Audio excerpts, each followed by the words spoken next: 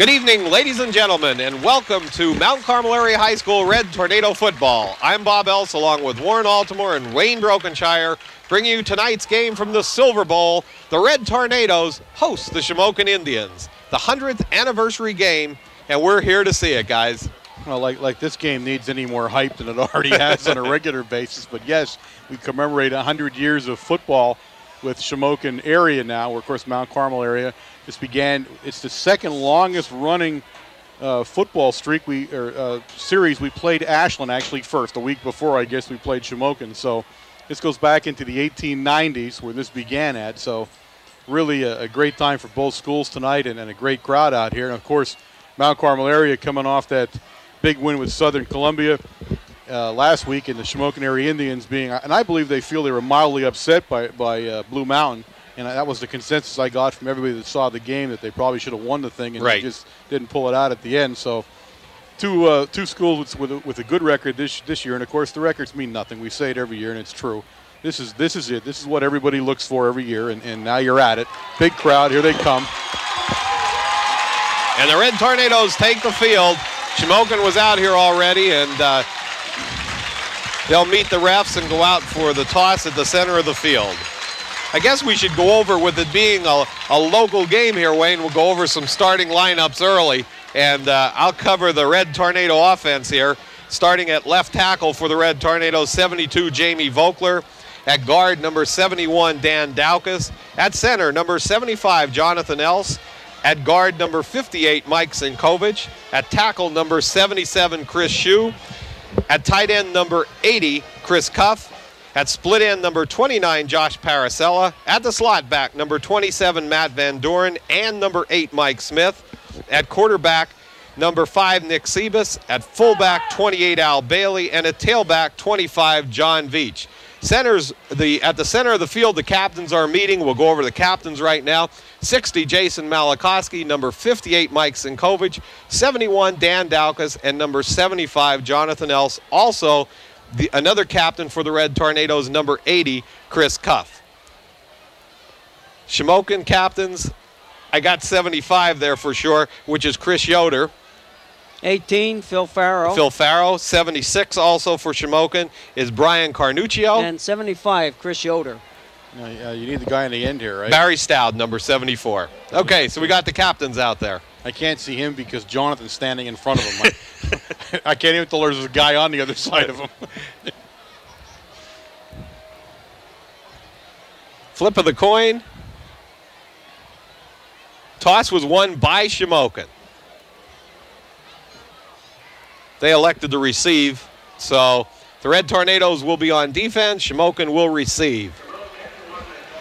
Go over the Indians' offense there, Wayne. Here we go. On tight end, we have Tony Treese, number 37. Tackle, 76, Brian Carnuccio. The guard, number 75, Chris Yoder. Center, Dan Jones, number 78. The right guard, Christian, number 56. Right tackle, number 68. Rich Tasker, number 74, Barry Stout. We have the flanker, number 10, Bill Wetzel. The split end, number 84, Dennis Kodak. Fullback, number 90, Nate Rhodes. The tailback, number 18, Phil Farrow, who's really done an outstanding job for them this year. And number 11, their quarterback, Nick Griffiths. Well, we kept Warren shut up for the first 10 minutes, didn't we, by giving the starting lineup. That's the last time that's happening. That's it, guys. I've had it. He was drooling. He was ready to explode.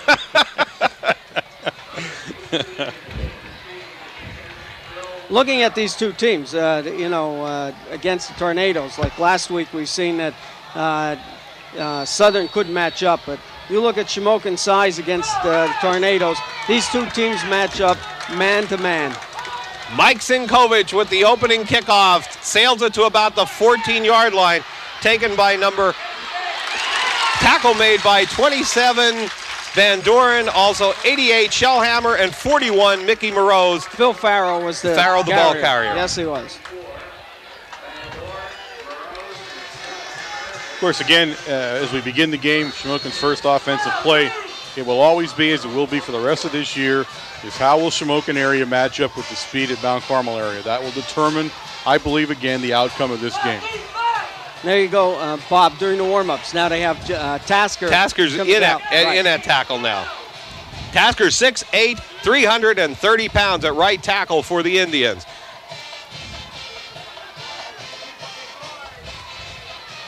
Tries it off the left side. Farrow, the ball carrier. Or Nate Rhodes, Farrow, the ball carrier. Stopped on the right side over there by Daukus. Also helped out by 54, Jeff Evans. And 65, Jeremiah Brown. So basically you're telling me that this Tasker guy is in 2 different zip codes at the same time. Oh, yes, he is. My goodness, look at the size of that guy. Where do they get these? Every year they get one like that. What are they doing? Where do they get these guys at? Always have some big players. 2nd down, 9 yards to go for the Indians. Quick pass. Great reception by 22, Chicatano. And they're down to about the 41-yard line. Right over the head of Arcello defending that back right. there. Yeah. No, but right over the head of Chicatano, and he caught it over the top of his helmet. Nice catch by Chicatano. Now, Chicatano's the freshman in the football game. Of course, we hadn't seen him before.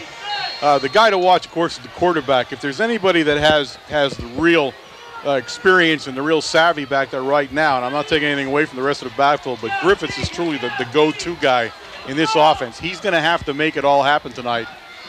1st down and 10 for the Indians. Tries Farrow off the left side. Daukus with the initial hit, still on his feet for a 9-yard gain. Hard running by Farrow. I think the finish-off tackle was 47, Steve Sinkovich. Shamokin facing a 2nd down and short yardage. Now that's an inside Sally play is all that is. And that's coming right at you. That's the 2nd time. Now, what you're going to see Farrow's not going to be the Tony Verano that we saw in the last couple of years where he has the speed and the cutting ability. Farrow's the big boy. He's going to carry the ball. He's going to run right over you to pick up that extra yardage. Tries it right up the middle to Rhodes. Big hit by number 1, Terry Meyer. Might be close to a 1st down, but Meyer shot in there and made a great tackle. Of course, Rhodes, that's a 230-pound fullback, folks. So you're right. He's bringing a load with him when he gets to the line of scrimmage. He's another guy you want to watch for. I mean, size-wise, that these 2 teams match up very, very well. Yeah, they're aside from Tasker, and Tasker would be an asterisk, I think, on any line in high school football. But aside from him, they are slightly smaller, believe it or not, than Southern Columbia was. Across the line on both sides of the ball, you're going to find Shamokin area comes in a little smaller, but probably a little quicker, I think, than the Tigers did. But their backfield is also a little bit bigger, I think, than what Southern. Yes, I would definitely agree with Rhodes back there, and again with Griffiths. A little different kind of backfield. I think that you're going to see this week than you did last week. So a strong team. Shamokin area is a good football team, and Mount Carmel area needs to recognize that early on here, or they're going to be in trouble. 3rd down and inches. 10:45 left in the 1st quarter. Rhodes in the backfield out of a wing tee. Fakes it to Rhodes, was going to try throwing, now carries the ball himself and gets a 1st down after about a 2-yard gain. Chris Cuffin on the tackle along with 54, Jeff Evans. I don't know if that was a design play like that or if maybe he was supposed to look and see. Well, he'd probably send him deep, running on a fly pattern down the sidelines. If he was open, throw the ball. If not, it's an odd pattern for short yardage, though. You wouldn't normally see that. Well, he's probably figuring he has another down. That's what I think. But I mean, you could also lose yardage pretty easily on that kind of a play. On a short yardage, sometimes you don't want to take a chance of losing 2 or 3 yards either on a sack. So far, very quick opening plays for Shamokin Indians.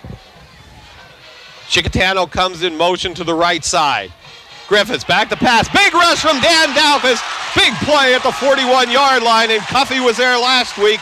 Give Daukus credit this week. He was in on the charge. Well, looking back on the films, if you don't watch them, those backside defensive ends are going to hurt you every time. That play was dead from the start. I mean, there was no way he was going to get away from it. Well, you're right. Dawkins was with a full-out sprint there, and you don't have someone protecting the backside of you. Yeah, I don't know. Now, I don't know whether that's designed to let him come free, because it didn't look like anybody was making an attempt. I mean, it seemed like he was supposed to be let run free. Now, I don't know if they thought he was going to drop off or what he was going to do, but I can't believe they designed that play, because if they have, they don't want to run it again like that. He was there in a second. He was on top of him. Shotgun formation for the Indians. Chicatano comes in motion to the right, snaps back to Griffiths. It's a screen pass to Farrow. Big rush from Terry Meyer, and the Red Tornado defense swarms over there. Paracella also 26, Lantini, and number 58, Mike Sinkovich. Yeah, you watch Terry Meyer on that play. What you will find is he was keying his man the whole time, and as soon as he stopped to turn and look for the ball, Terry put out in a full-out sprint just to get there. Well, Meyer fools you. He doesn't look like he's real fast. And again, that's just looking at him. But I'll tell you what, when he closes on you, it's all over. He truly does close to the ball extremely well. Third down, 21 yards to go. Griffiths on that quick pass again, over the head of everybody, and Paracella covers very well. Fourth down and 21 yards to go. A punting situation for the Indians. Big stand by Big Red's defense that time. They were being pushed around a little bit, and then out of nowhere, two big losses for the Shamokin offense, and boom, they're in a punting situation. So that's how quickly Mount Carmel area's defense can control you, and if they really put their mind to it. Deep for the Red Tornadoes, 5, Nick Sebas, and 25, Jonathan Veach. Punts an end over end in the direction of Sebas, bounces on the 15-yard line, and will be down by Matt Thomas on the 10. First down and 10, Red Tornadoes from the 10-yard line. Well, it'd be interesting to see the offense this week, as each week we've seen a little bit of different offense come out and meet us. I think last week the offense had kind of a coming out party for everybody. We saw a lot of formations, a lot of different plays being run, and consequently tons of yardage piled up against Southern Columbia. So it'll be interesting to see what we do as we start this game off tonight. Veach and Bailey in the I formation. Veach off the right side. Nice tackle made by 44. Was it number 4? No, it's 44. 44, Mike Spears. Spearsy with a good tackle. Spears was actually questionable, I guess, for this game right up until kickoff. We hadn't known whether he was going to play or not, but he is in the lineup. And as they said at Supper Club last night, it pretty much takes like, having your arm or leg tore off not to play in this football game. So. Well, even for Mike Spears, that would be a big loss if he didn't play. There's an excellent athlete out there. Second down, 9 yards to go. Tries Bailey up the middle, and that one is stuffed by the right tackle, number 75, in on the stop, Chris Yoder. Also 76 getting up off the bottom of the pile, Brian Carnuccio.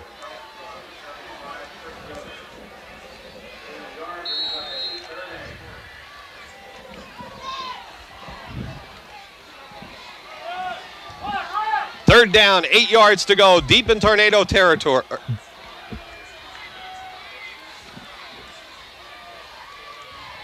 Back to pass. Looks it. Paracella, is it Paracella? Incomplete at about the 45-yard line. Fourth down and a punting situation for the Red Tornadoes.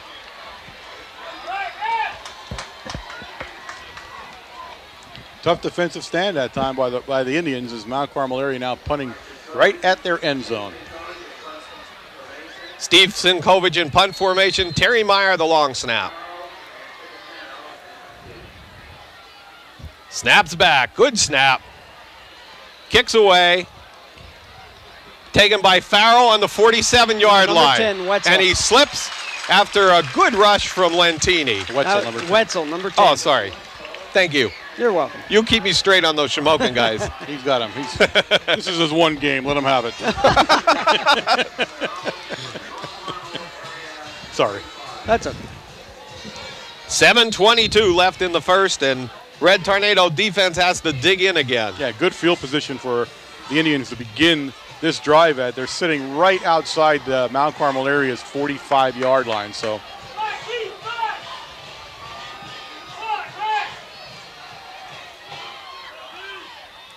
Farrow goes in motion to the left side. Griffiths rolls to that side, gets the rush.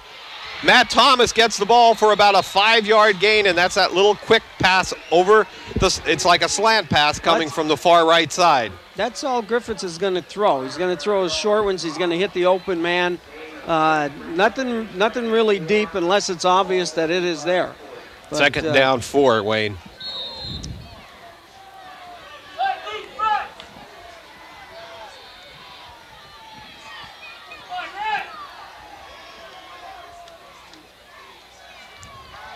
Chicatano out around the right side, finds some running room. Nice tackle made by number 80, Chris Cuff. First down. Real close to a first down, isn't it? It's definitely a first down at about the 32-yard line. Shamokin area looking crisp on offense right now. Nice little quick plays happening just to get that 4 and 5 yards, but they are there. Their key there is their first down play. They pick up that second and 5 now, and they have a little bit more to play around with in the playbook. So this one right here, Wayne's the one you're looking at. This is it. Out of the shotgun formation, Nate Rhodes moves over to be the long snapper out of the shotgun. Snap back to Griffiths. Looks to the right side. Big play by Chris Cuff that time to knock the ball down. Good rush by number 1, Terry Meyer. If you take a look at all of their patterns, they're short, quick, 3-step patterns back, and they're getting everybody out into the zone. They're flooding all the zones on the flat and in the center with everybody that they possibly can. And somebody's got to be open. Good scouting, I guess, right? Because we've talked, the way you score on Mount Carmel or even move the ball are those quick plays. You can't take a play a long time to develop or this defense will tear you apart. 6:04 left in the first quarter, no score. Griffiths rolls, now looks down the middle, and a big rush by the Red Tornadoes, finished off by 47, Steve Sinkovich. Who else puts hits like that on? The hit man was in. Well, you got Mike Sinkovich in there first to break it up. Then you got Jason Malakowski to stop the movement past the line of scrimmage, and then you got Steve driving him back for a 3-yard loss. Now you see that just flew in the face of everything we just said. They threw some short passes, some quick rollouts. At that time, that was a slow developing quarterback drop back kind of thing, and boom, and it's funny, the first series disintegrated in the exact same manner.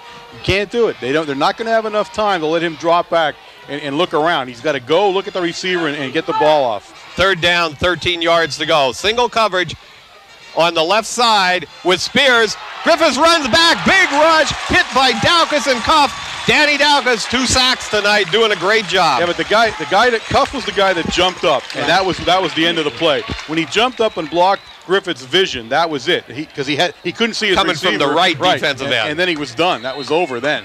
Well, if you haven't seen the pattern of these offensive plays by Shamokin, they're isolating Paracel over on the right-hand side and throwing. That was with Spears that time, Wayne. Snaps back. Farrow's punt taken by, bounces over Siebes' head and into the end zone. Good play by Siebes. That's what you like to see. That's an intelligent play right there. Mount Carmel area takes over at their own 20-yard line. Which at 4:35 in the first quarter is their best field position. Right. So again, Mount Carmel's defense has started up where they left off with last week. Absolutely suffocating defense right now. They just don't allow you to do much. And now Mount Carmel offense comes out here for the second time this evening, and we'll see what they can do. Split backs for the Red Tornadoes, Bailey and Veach. Siebes gives it to Veach off the right side. Find a little hole, and Spears tackles him on about the 25-yard line. Good tackle by Spears. Spears a very key point in this Shamokin defense, isn't he, guys?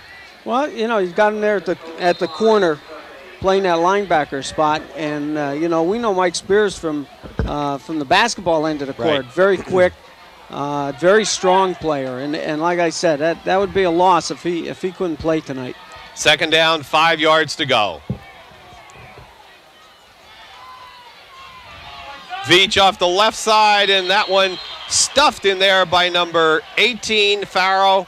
Also on the bottom of the pile, number 76, Brian Carnuccio. Wetzel down there was going to have a discussion with the bus, and apparently he's never been run over by a bus before, because I don't know if he wants to be having that kind of a conversation right now.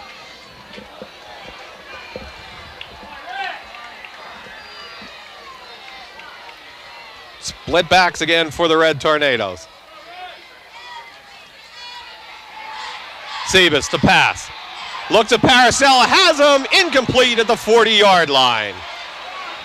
I think the problem there is Josh stopped. That he was so wide open, I think he couldn't believe it. And he saw, I think Nick turned in the corner. I didn't know whether he thought he was going to run the ball or what, but he was wide open. Sinkovic in punt formation for the Red Tornadoes.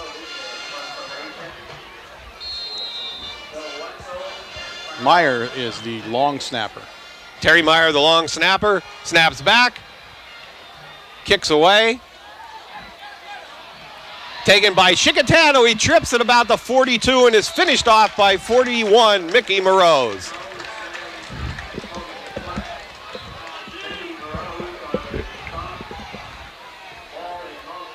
First down, Indians from about the 48-yard line. No score. The annual coal bucket game, and there's no bigger traditional game than this one in the state of Pennsylvania, guys. They're talking that it may be one of the longest running trophy games in Pennsylvania right now. The bucket began being exchanged in 1951. Tries Nate Rhodes, big rush by 47, Steve Sinkovic. Finished off by 80, Chris Cuff, but boy, did Cinco come in there quick. Yeah, that can change your whole complexion right there when you get hit like that. See, I know Rhodes is a big kid, but I don't think he's going to get much utilization tonight. He's not going to have the kind of speed to move around much. It looked there that it was more of a slant rather than a straight dive type play, and he'd be more of a straight dive. Yeah, he just doesn't have that kind of speed right now. Quick pass, and again over to the right side.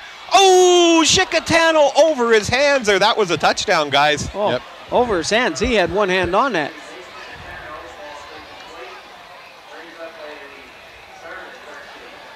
Third down, 13 yards to go. Well, so far tonight, they're going to have to paint a bullseye on Paracella's number because it's the only place they're going. They want Paracella right now, and so far he's saying no. And you know, they're flooding the other side. Mm-hmm. You know, I mean, they're making it so obvious that, and they're putting different people out there on Paracella. Timeout called? Shamokin. Timeout called by the Indians. Talk a little bit about Supper Club.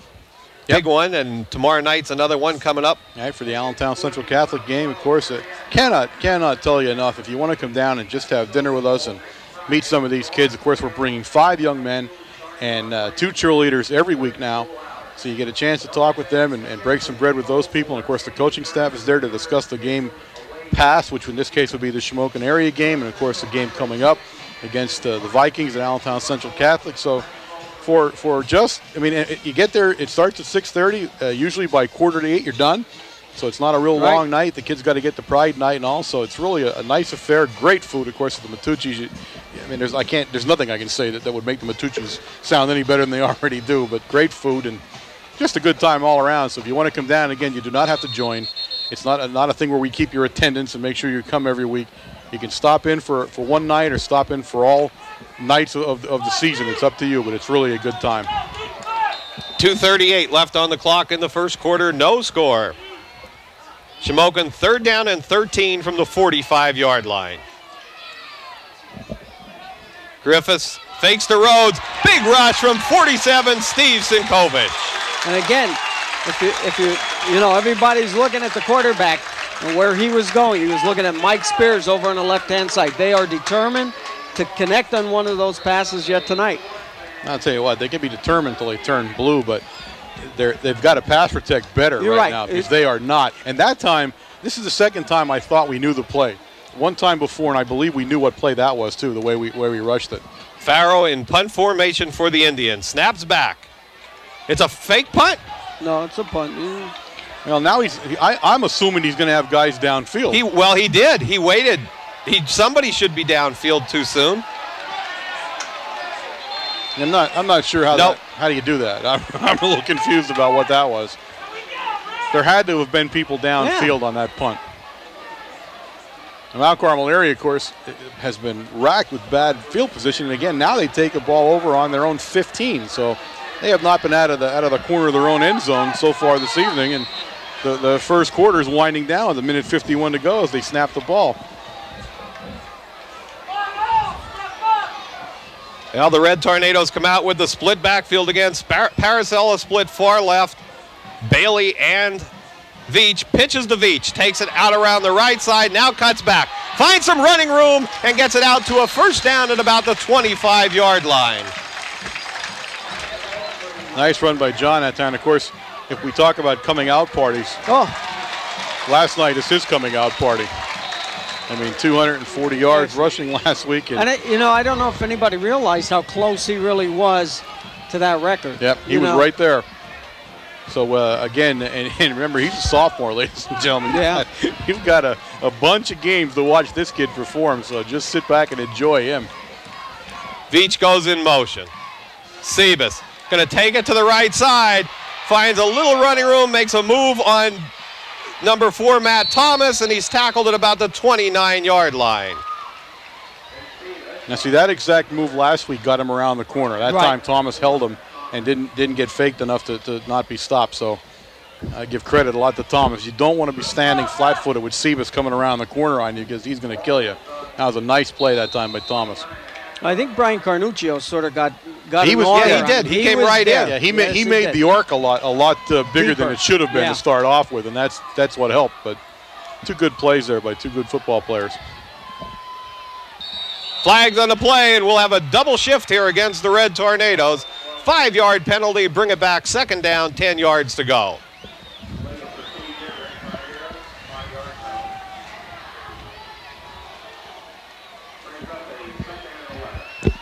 Second down, 11 yards to go.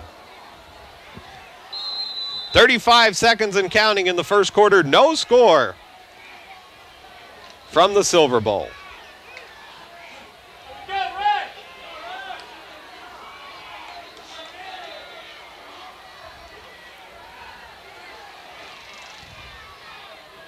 Big shift on that formation for the Red Tornadoes. Gives it to Veach off the right side, and again, the backs didn't get set. Whether it's a touchdown or where they run them down, it doesn't matter which one's coming back against the Red Tornadoes.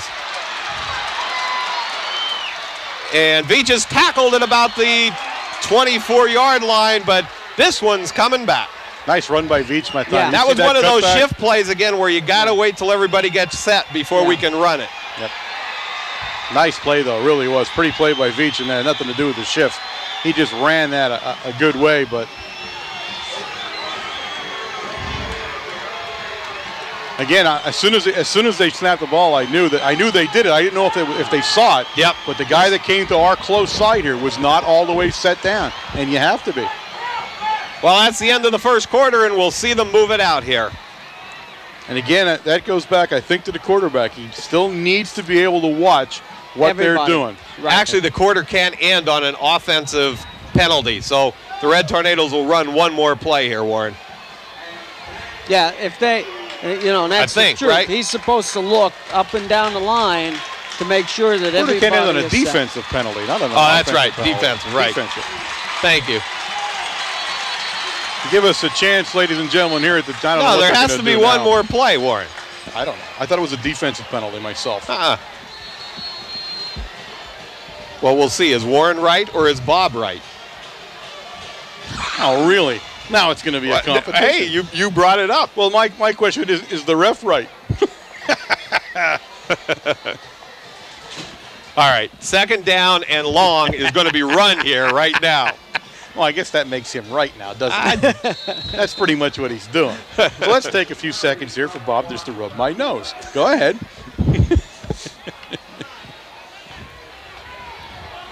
So this play is actually in limbo. In limbo. But it does count. It does count. It does count. It's in limbo on the clock. Big shift again by the Red Tornadoes. Everybody set. Fake to Veach. Looks downfield. Now Sebas is going to tuck the ball and run with it. Finds him run outside. Good block from Sinkovic. He's at the 35-yard line and close to a first down. He got a first down. Yep, that ball's over the line. Yeah, that'll be a first down. A nice run by Sebas that time. Good block by 58 Mike Sinkovic. Yeah, everybody was paying attention to what he was doing. All right, Warren, all yours. All right. Ladies and gentlemen, we remind you that this is WKMC TV, broadcasting directly from the campus at Mount Carmel Area High School on a microwave signal WLX267. We are an instructional fixed television service, and you are catching us on a Wednesday night, 8 o'clock, channel 13 on the Service Electric Cable System. Public announcement we would like to make, especially to the fans at Shamokin area. This is written by the big man. I'm going to read this word for word or I'll get in trouble. WKMC has had quite a few calls concerning the replays of Shamokin area football, usually seen on our channel every Thursday evening. These tapes have been supplied by Shamokin area to WKMC TV in the past years, and of course Wayne was actually the guy who brought them to us, and then we would replay them over our microwave signal so you guys could see them. WKMC has been informed that this year Shamokin area school will be unable to supply Mount Carmel area with a video of their games for replay. This means we are unable to provide a Thursday evening broadcast of Shamokin area football. We apologize, and I know the people at Shamokin area do too, and hopefully maybe next year we can get that back on for you, but that's the reason that you are not seeing your own team on a Thursday night. Thanks, Warren. Anytime. First down and 10, Red Tornadoes from the 35-yard line. Bailey goes in motion. Fake to Veach, roll by Sebas, big rush by 75, has Bailey breaking, gets the ball on the 32-yard line, first down at the 24. Nice pass. Bailey did a great adjustment to the ball. He really did. He started to see where it was coming from, and boom, great play. Sebas under pressure from the backside, Chris Yoder, stood his ground, and big rush by Chris Yoder. Chris Yoder had a bullseye right on Sebas's back, and that's a little bit of maturity on Sebas's end this year that we have seen. That he waited until the very last minute before he released that ball, and he still took a big hit from Chris Yoder. Now the power backfield comes in for the Red Tornadoes. Terry Meyer, Steve Sinkovic in front of Jonathan Veach. Gives it to Veach behind the blocking of Sinkovic. Gain of about maybe a yard. 84 Dennis Kodak, 84. Nice tackle by 84.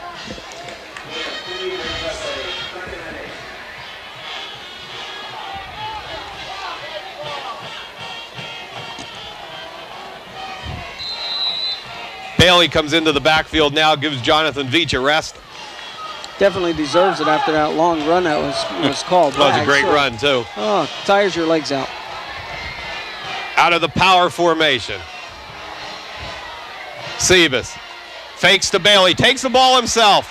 Oh, cut back outside and gets only about a 1-yard gain. Nice play that time by 70. Is it 76 or 70? Carnuccio? Yeah, Carnuccio made the play. Made him cut back outside. And stayed his ground that time. Took on the block by Sinkovic. That was a good block by Sinkovic, but he played through it and really got Sebas tangled up and brought him down. That was a nice play that time by the big man. If you watch there, I don't know whether Phil Farrow is keying on Nick Sebas, but he mirrored him all the way across the line of scrimmage and then filled the hole. Mm-hmm. Really? They're going to flood the pattern this time, guys. You got Nick Chesney coming out to the right, Paracel to the left, power backs to the right side of the Red Tornado offense. No backs in the backfield. Looks at Paracella on the left, in and out of his hands in the end zone. Nice play that time. Paracella had the man beat right at the goal line. He got past him. And they're going to watch for Chesney here too. Nobody covered Nick Chesney going to the right side of the end zone. Yeah, what you saw there is that Paracella, as he got by the defender there, the defender turned around, he rotated, and he never saw the ball coming. Nice pass. Fourth down, 9 yards to go. That was a pretty pass that time. I'll tell you what, there's 3 plays right there that Nick has put that ball right on the money. Chesney stays in and takes the tight end position right now. Fourth down, 9 yards to go. Sebas back to pass. Big rush. Looks at Veach, but they only gets 1 yard on the play. Shamokin takes over, first down and 10. And little fisticuff going on. No flags called. 9:53 left in the first half, and the longer the Indians stay in it, the more this game will become a tight one, Wayne. As usual, and you know, Warner's right. You throw all the records out. When this game comes around, you don't care what anybody did up to that point. This is a tough game. This bucket means a lot to everybody, you know, in both communities.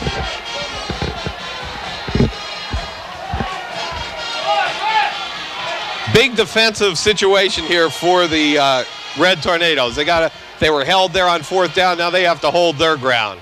Griffiths on that quick pass out there. Chesney covering him. Intercepted by Nick Chesney. Takes the ball down the sideline. Cuts it back at about the 25, 19-yard line. Nick Chesney all the way. The All-Stater does his job at cornerback. I'll tell you what, I've got to start to question any team that throws at him from here on right. in. I'm serious. Right. I mean, I know this is high school and every kid is beatable at some point, but Nick Chesney so far is unbeatable. But he is perfect. Here's the thing. We saw the game last week, and he had, I don't know how many interceptions, how many block passes that he had. And you're running a good pattern on the opposite side of the field. And now all of a sudden you throw it over there. And he looks so awkward turning his body to catch that ball, and he comes up with it every time. Yeah, I mean, you can understand why he's All-State. I mean, he's proven that to you now in the first 3 games. Just an amazing football player, really is. But what a just a sense for the ball. You know, I mean, a kid can be fast, a kid can be tough, but not everybody can have that, just that innate sense. And I said that last week. You look at him and you see the way he does things and you say, coach's son. And that's exactly what it is. It's just something that he's picked up over years and years with his dad and just hearing things and watching coverages and stuff. But now here's the other thing you might want to think about, right? He has a number of interceptions last week. He has one already tonight. I would start thinking, put him as a split end or a wide receiver on offense. This kid has hands. I mean, yes, he's all over the ball. He just is. He just has, you know, that knack to turn. Defense is very, very difficult because you have to turn when you see the receiver looking for the ball. And you have to turn and catch it. First down and 10 for the Red Tornadoes from the 19-yard line. Sebas pitches back to Veach. Out around the outside. Tries to cut back, stays on his feet to the 15, and down to the 14. Nifty little run by Jonathan Veach because there was nothing there. There was nothing there. I'll tell you what, you have to give credit to the Shamokin defense. They're swarming defense. They're over very quickly. They're a fast, lateral moving team. Jonathan Veach, that's 6 yards all by himself. Excellent run. 9:17 left in the first half. First threat here from the Red Tornadoes, thanks to a Nick Chesney interception.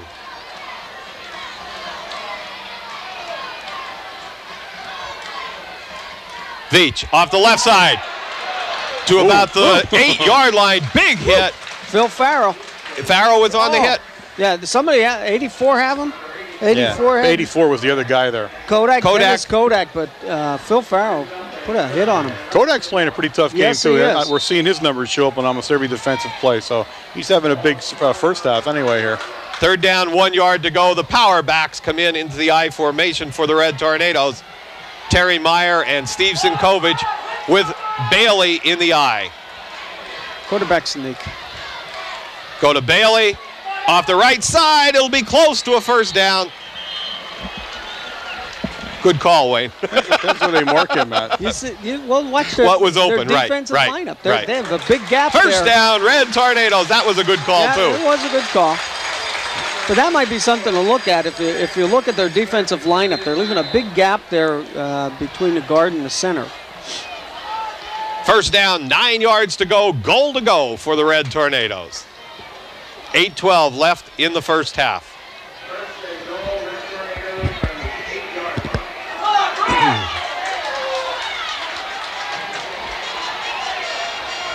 Bailey and Veach in the I.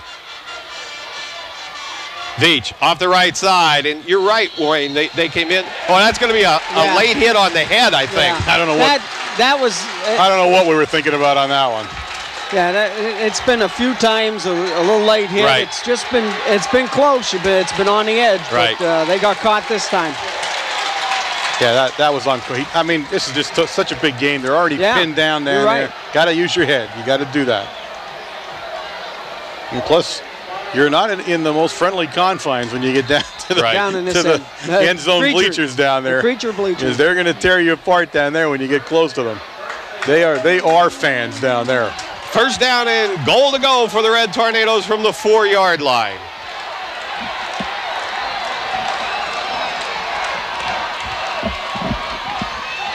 Bailey off the left side, no gain.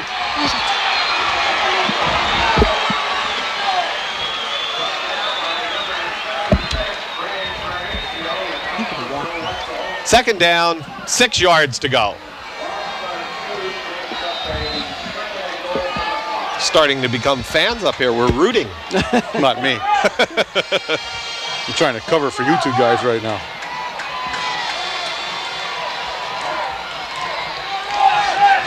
Second and 5 for Big Red. Gonna try outside again. Beach got it this time to the 4 to the 3-yard line. Third down and goal to go from the 3. That's 3 times tonight that I saw Jonathan break through, and he's trying to push somebody out of the way to get downfield, to look for that hole. Good tackle made by 44, Mike Spears.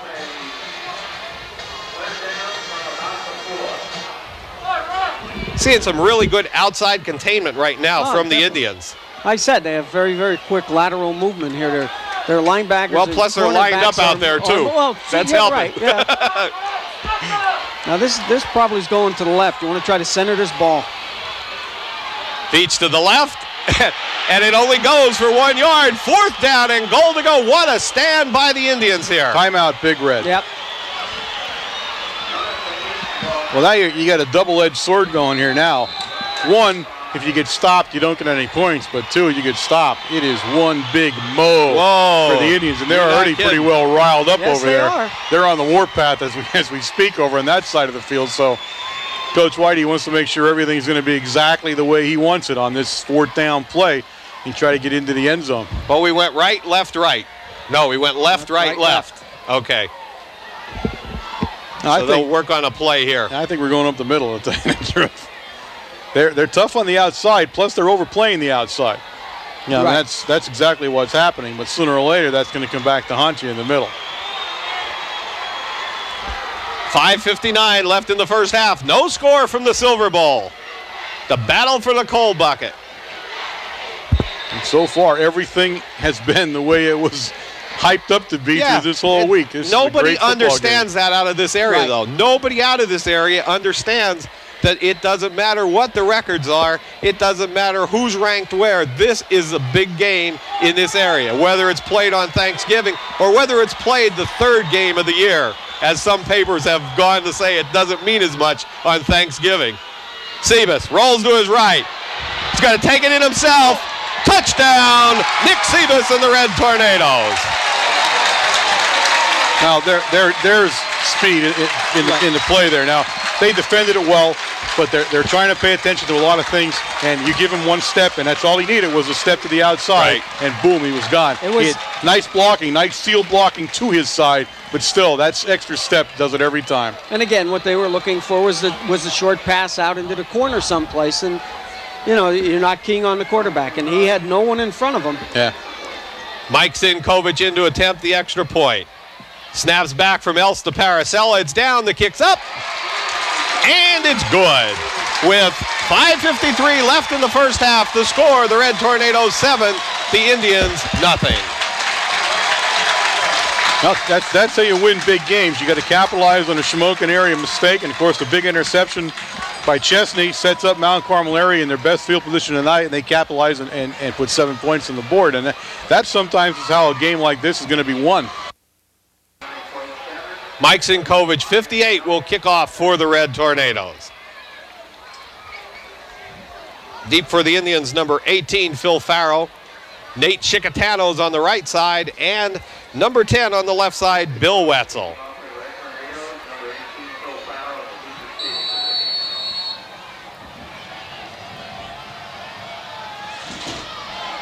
High kick. Good hang time taken by Farrow on the 4-yard line. cuts it back to the right side. Paracella with the open field tackle at the 21-yard line. With help from Ronnie Lentini. And Ronnie Lentini in there. See, that's it. That excellent kick. Mike either has worked on that this summer or something. Really has it going up, doesn't he? Yes, that hang time gives your team, even though they're blocked, you're now downfield and you have more guys downfield to protect to the outside.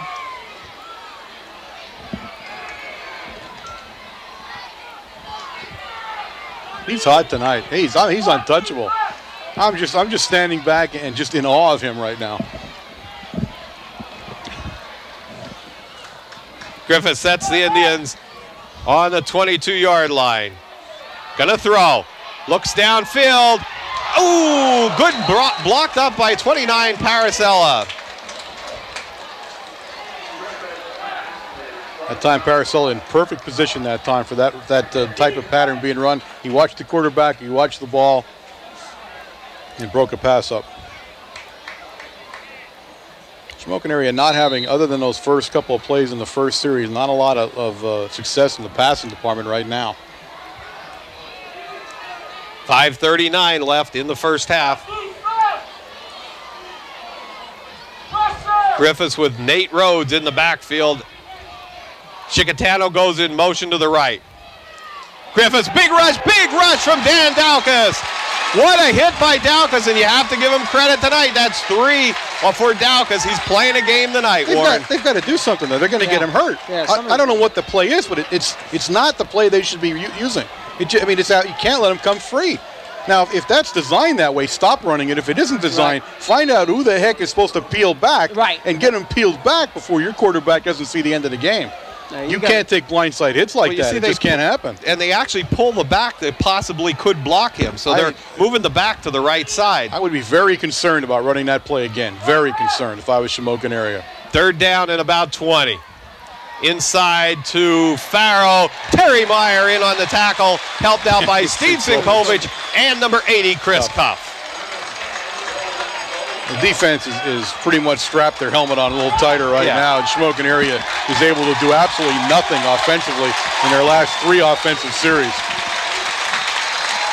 Well, after the big win last week, it does take a little to get up and get going. It's just a little edge to get her going. I don't know if I agree so much with this game, though. It shouldn't be. This one kind of keeps you tight as a drum from the beginning. Farrow in punt formation, snaps back. He's rushed this time by Mickey Moroz, and that time he tried to do the same thing. Moroz put the rush on and he got off a really lousy kick. So it backfired that time, Wayne. Yeah, the point of it is you get the ball, you take your time, and you punt it. You don't hold it as long as what Phil's holding it there. That's not right. Well, what they were doing was they saw that Mount Carmel area just wasn't going to rush. The first 2 times they punted, there was no rush whatsoever. They put Mount Carmel area did not even attempt pressure on the punter. So yeah, I can see why they switched over and said to him, all right, hold the ball a little bit, get everybody some time down, especially your 2 outside guys, get them downfield. But nobody covering Mike Smith here.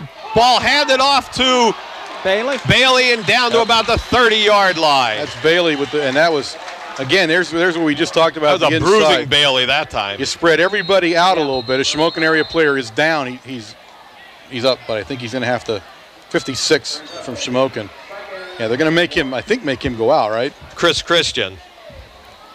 Somebody came in, so somebody's going to have to go out. And now there's once they do that, you have to come out. He looks okay. I think he just got stunned a little bit, but he's back up ready to play. That's one of those, I don't want to come off, I don't want to come off, I don't want to come off. They're saying you have to come off. They've set that play up, though, by spreading it out so far with 3 wide receivers to the right side of the formation, and that left the middle open a little bit. 2nd down, 1 yard to go. Bailey, the lone back. Sebas fakes to Bailey.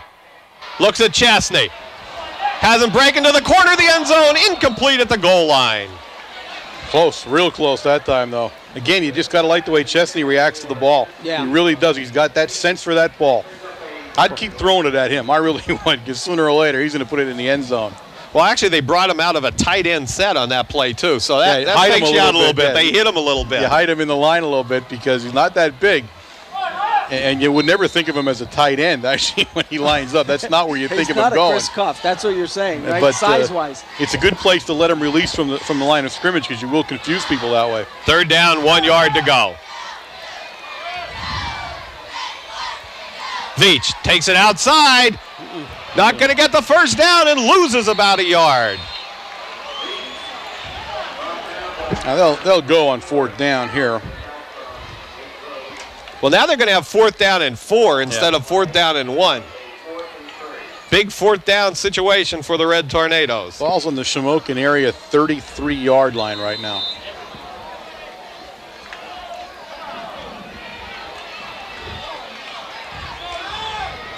Little hand signals coming there for you, Warren. Did you see that? I saw it. This will be an interesting call here. Fakes to Bailey.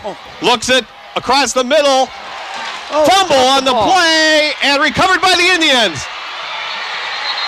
Whoever caught the ball, I'm not sure who the pass was thrown to. Nick Chesney makes the tackle. There's a flag on the play now.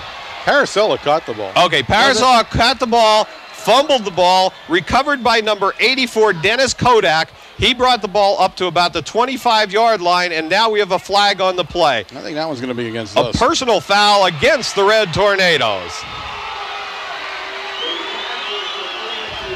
Now that was a pattern there. There was a pattern that we haven't seen yet this year, and Parasella was wide open in the middle of the field.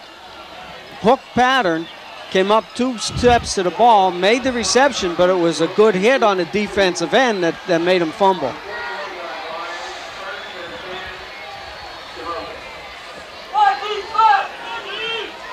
First down and 10 from the 41-yard line, and the Indians still in this ball game. 2:41 left in the first half. Can put another one up.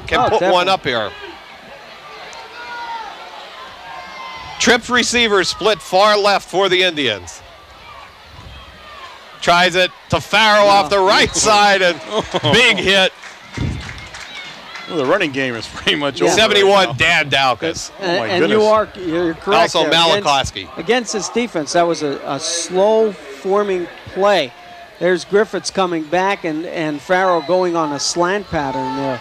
And, you just don't do that against this defensive line. Official timeout. Changing the just getting the right ball in. Or something here. You got 3 balls on the field, so I don't know which one we want to use here. Well, Red Tornadoes were faced with a 3rd down and short, lost 4 yards, and then had to go with the pass play. 2nd down, 9 yards to go for the Indians.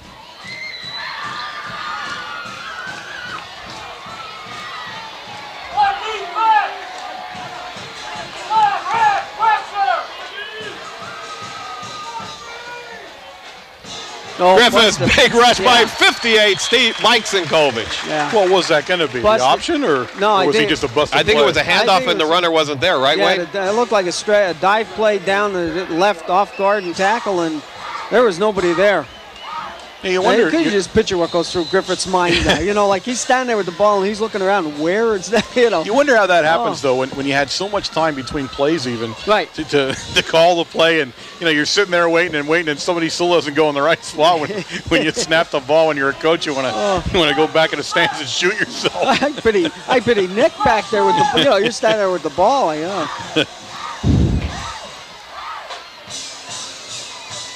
I think it was a quarterback sneak. That's exactly what it was. That's not a good call when Jeff Dog Evans is right there on your center. Well, 4th down, 10 yards to go. I was going to say, it's also not a good call when you have 11 yards to go. Timeout call by the Red Tornadoes. Now, Big Red, this is going to be a little bit of a chess match on this one. Does Big Red completely rush the punter and see what he's doing this time? Is that what we're going to do? Is that why there's a timeout, to give us some time on the clock then? Well, yeah, they had to stop the clock. Well, they had to stop the clock anyway, so they had to call the timeout to stop the clock. But will they let him punt it away now, or are they going to rush him? What are they going to do? That's going to be an interesting call, and Coach Williams is going to go out and have a talk about it right now.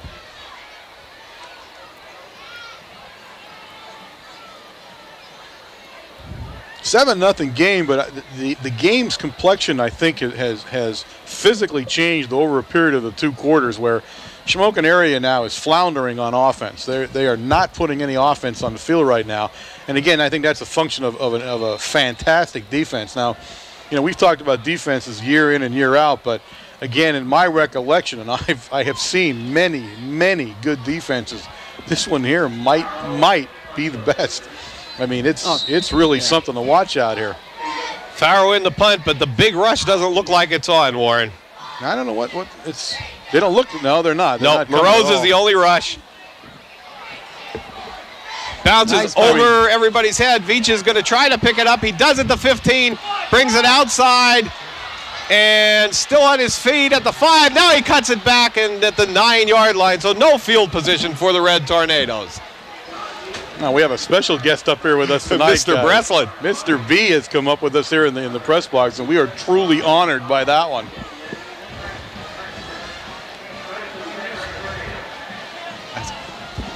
.57 seconds left on the clock.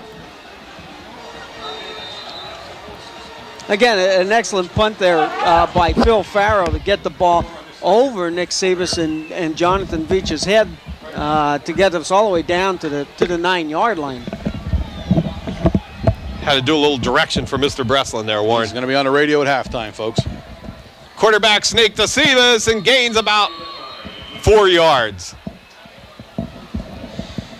And that's just sort of running the clock out, I think, right now. Yeah, I don't think we expected to get that poor field position is what happened. Right. I think we were hoping to get better field position. There's no reason to do something goofy down on your own 11-yard line right now with a 7-0 lead in halftime, 36 seconds away. All in all, Shamokin area has got to be pretty pleased with the way this half has ended, although I do think they need to go in at halftime and talk a little bit about offense. Defensively, they're playing a solid football game. Yes, they are. They're really doing all the things you need to do. But offensively, they're struggling right now. Bailey off the right side, out to about the 23-yard line. First down and 10 Red Tornadoes. 16 seconds left in the first half. And they were down, if you remember back in the first quarter, they were down in striking distance 2 or 3 times when they got the ball. I don't believe we're going to get another playoff here. There's 6 seconds left here. We're not in any hurry, so I think it's going to end right here. And somebody called a timeout. It was us with 2 minutes, 2.9 seconds left on the clock, and I'm not sure why we did that. This would be interesting, won't it? I'm not sure where we were heading with this one. But you know, when if you're a defensive coach, you see the white guy call timeout. What is he doing? What is he doing? You got to get worried about it. We're ready. He may have had something sketched on that blank piece of paper, and he decides to use it right now. I think he saw him drawn in the grass on the sideline. You know. Of course, we have our usual home game attraction coming up for you folks. Jose Gonzalo will be down on the field, and as soon as he compiles the statistics, he will give them to us right from the field, as is our home game tradition now. So look forward to that at halftime, and then again, of course, a big second half. But now we're going to look forward to just exactly what the heck it is we're going to do right now. Now you might see everybody going deep. Well, we got Mike Smith in there and Paracella on the other side. Sebas keeps the ball and goes to about the 20-yard line. So that's the end of the half. The score, the Red Tornadoes 7, the Indians nothing. We'll be back with some halftime stats in 1 moment. Okay, guys, in the first half for Mount Carmel, 22 rushing attempts for 74 yards, 3 of 7 passing for 49 yards, and 5 first downs. Individually, Johnny Veach 11 for 30, Nick Sebas 6 for 25, Al Bailey 5 for 19. Receiving, Van Doren 1 for 10, Al Bailey 1 for 41, and Johnny Veach 1 for -2. For Shamokin, 15 rushing attempts for -11 yards. I think indicative of what went on in the first half. 3 of 8 passing for 24 and 3 first downs. Not a bad first half at all, guys. No, interesting. And what we said here, Jose, you can throw any records out because it's Shamokin Mount Carmel. You're right. And this is what you expect of a Shamokin Mount Carmel game. You're right, but don't you guys just feel it's just going to happen? Like it's just right there waiting to happen. Yeah, that's the feeling I'm getting down here. Yeah. It's just a matter of something just taking place now. I agree with you. I mean, I think offensively Shamokin's hurting, and they really are. But I think defensively they're tough, but it's only a matter of time the way it looks. Yeah, somebody's going to break loose here. Very physical, though. Very good test for us. I think this is a great football game. Yeah, that's right. It's what this rivalry is all about and what it has been for 100 years. We agree. Great. I'll see you guys. I want to get ready. Okay. Thanks, pal. Right. Jose Gonzalo on the sideline of the Silver Bowl. He was doing his speed statistics. I don't know where he was for most of the half. He wasn't down on the bench. I don't know what happened to him. No, he was in the. I think had me nervous there for a second. Field house with the team. That's where he was at. We look at the captains coming out, and 44 Spears is hurt, Wayne. He's limping pretty good coming out. So he's playing a heck of a game, though. We've seen him in on quite a few tackles. Has done a real nice job. Well, offensively, it's his speed. I'll tell you what, that they would surely miss there. You take a look at some of those pass patterns down the sidelines, the fly patterns. He's out there and he's open. That would be difficult for them defensively, especially if he's not there, because we did call his number out quite a few times in that first half. Tornadoes will receive the start the second half, and I sure as heck hope, and I think that people will, from this sideline in particular, would like to see the Red Tornadoes with a nice drive here. Oh, yeah. Yeah, 7 points. Especially to start that second half, right? 7 points isn't a comfort level against Shamokin area, that's for sure. And again, you got that feeling that Mount Carmel's offense was just one click away from banging it in all the time. I mean, there was so many opportunities there we just didn't capitalize on the way we normally do. So I'm not that worried about it. I think the hitting, and Jose hit on that a little bit, the hitting is vicious out there. Shamokin area came to play. I mean, it's a real physical football game, and we had probably not seen that so far this year. So that's a little bit new for us to get banged around like they're doing. But I said the key to anything that happens here in the second half, I still believe is in the Indians' hands, and it's in their offensive hands. They're not running a lot of plays. They're kind of, and we had talked to some people at halftime, it was called vanilla on the offense. They need to do something differently offensively to get the ball moving, or they're going to. It could be a 7-0 game, and they're not going to challenge the end zone. So. I think the playbook, I guess, over there sort of looked upon isolating one person out there on the sidelines and hitting him. Jeremy Haddock, the side swipe kicker, sends one down. Going to be taken by Bailey on about the 10-yard line. Finds some room right up the middle, breaks it loose, one man to beat, and he gets down to he's still on his feet to the 36-yard line. Great run back by Al Bailey. Good blocking by the interior line of the Red Tornadoes there. Yeah, but Bailey was truly amazing. You see that burst of speed, Wayne, when he gets it on? What did we say 3 weeks ago when we were reading the statistics out of the football book?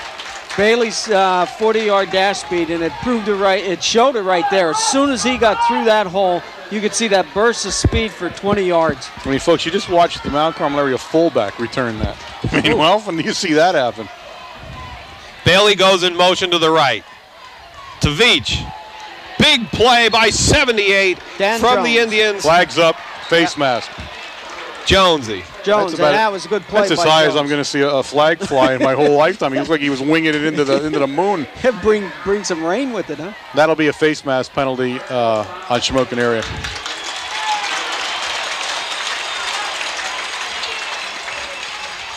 Again, you take a look there. Defensively, they must have done some stunning, something a little bit different that the offensive line did not see for Jonesy to get in there. I mean, that was a good play by Jones. I mean, they played tough defense. They really have. You keep Mount Carmel area offense to 7 points, and you're playing some good defense, and they have. 1st and 10 from the 22-yard line. Probably not the place to throw a face mask penalty. I guess that's just being aggressive. You're out there, and unfortunately, that happens. 4-4 defense right there. Bailey takes it off the right side, cuts it back, and gets down to about the 16-yard line.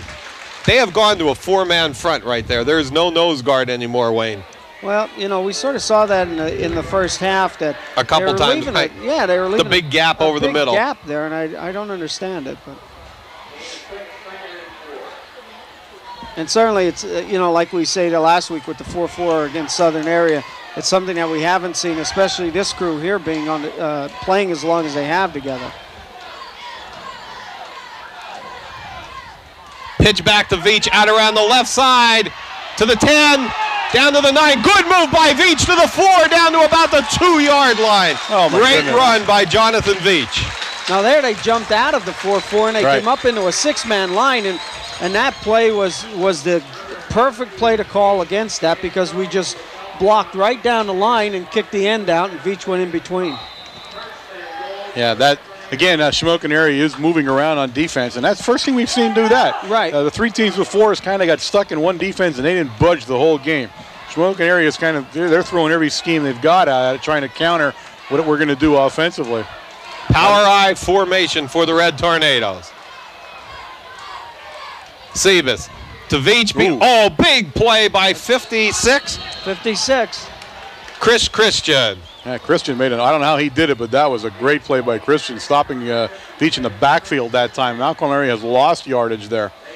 Ball's back just inside the 5-yard line now of Shamokin area, and brings up a second down and just under 5 yards for a touchdown. But nice play that time by Shamokin area.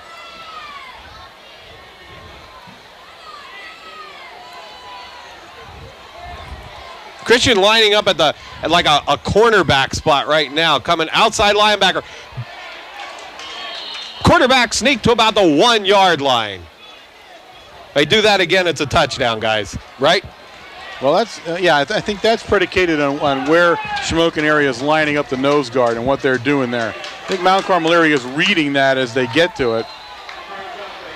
Now you're 3rd and 1. I'll tell you what, this has probably been the toughest touchdowns inside the 5-yard line we've seen all year. Shamokin area just doesn't want to budge. They're going to try the power I formation here for the Red Tornadoes. Again, it looks like it's open there. Going to go to Veach behind the power, touchdown, Red Tornadoes, and that time he stayed right in the middle and it was there. Good run. It was just a giant hole open up that time. They really pounded Shamokin off the ball, and he had just waltzed into the end zone.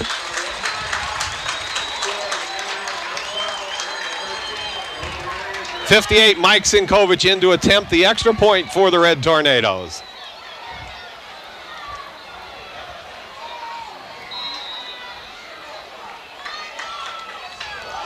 .75 John Els with the long snap, and 29 Josh Paracella will be the holder.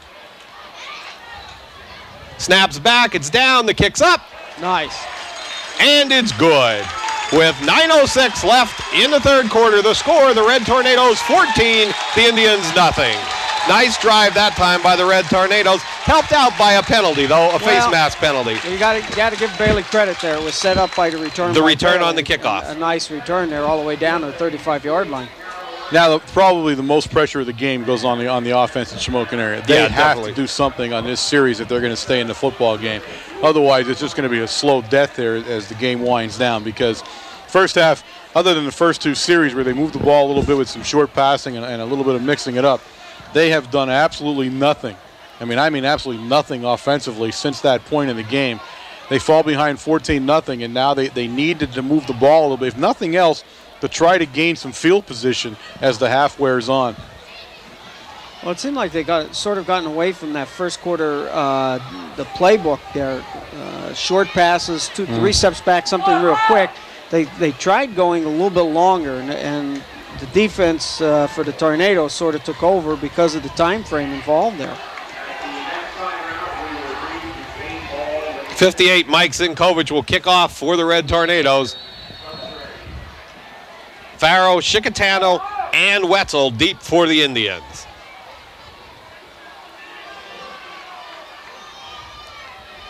Nice high kick again from Sinkovich, taken by Farrow on the 5-yard line.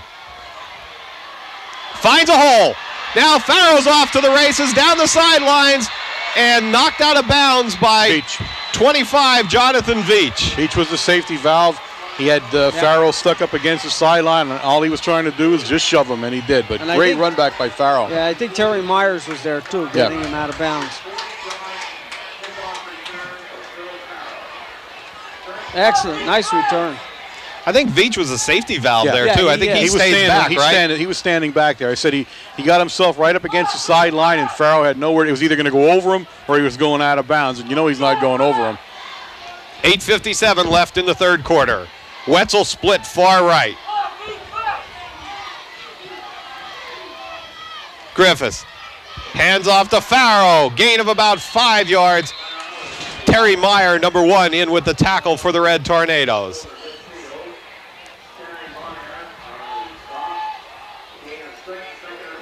Second down, 4 yards to go.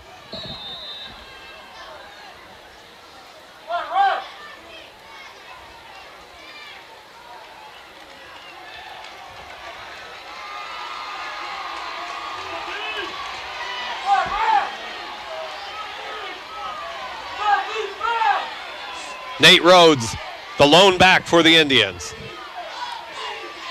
Fakes to Rhodes. Now he's going to try that pattern again. Hits Spears across the middle. First down at about the 28-yard line. Good play. Excellent Faked to Chicatano going down the sidelines and caught Spearsy on a little slant.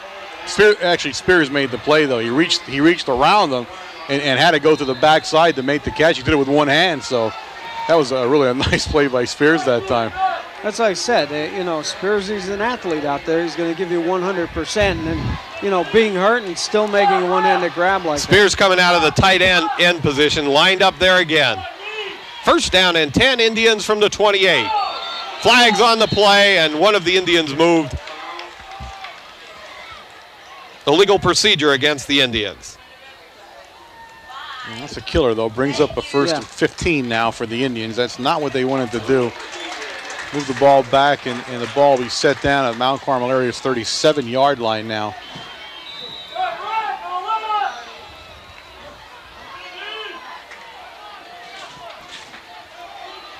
Wetzel split far right. Chicatano again split left.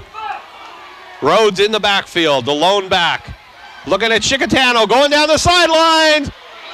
Good play by Paracella to break that one up at about the 10-yard line. Play that time by Paracella. Yep. That's the way to do it. I mean, he stayed with them right down. He saw the ball. When the ball got close, he went for it. Perfect play. And again, they're just intent on that play. I don't know what it is they've seen in films or whatever, but they are just going to keep running that play all night. You go back to 3 years ago, I guess it was, down at Shamokin with Paulie Yost. They ran trips. They isolate it until they broke it. Griffiths tries Farrow up the middle. Jeff Evans in there, Malachowski in there, 58 Mike Sinkovich in there, and 1 Terry Meyer. Good gang tackling by the interior of the Red Tornado defense. It's 3rd and 15 now, and again, that penalty hurt. It really did. It changed things. And I believe they're probably going to go on 4th down here either way.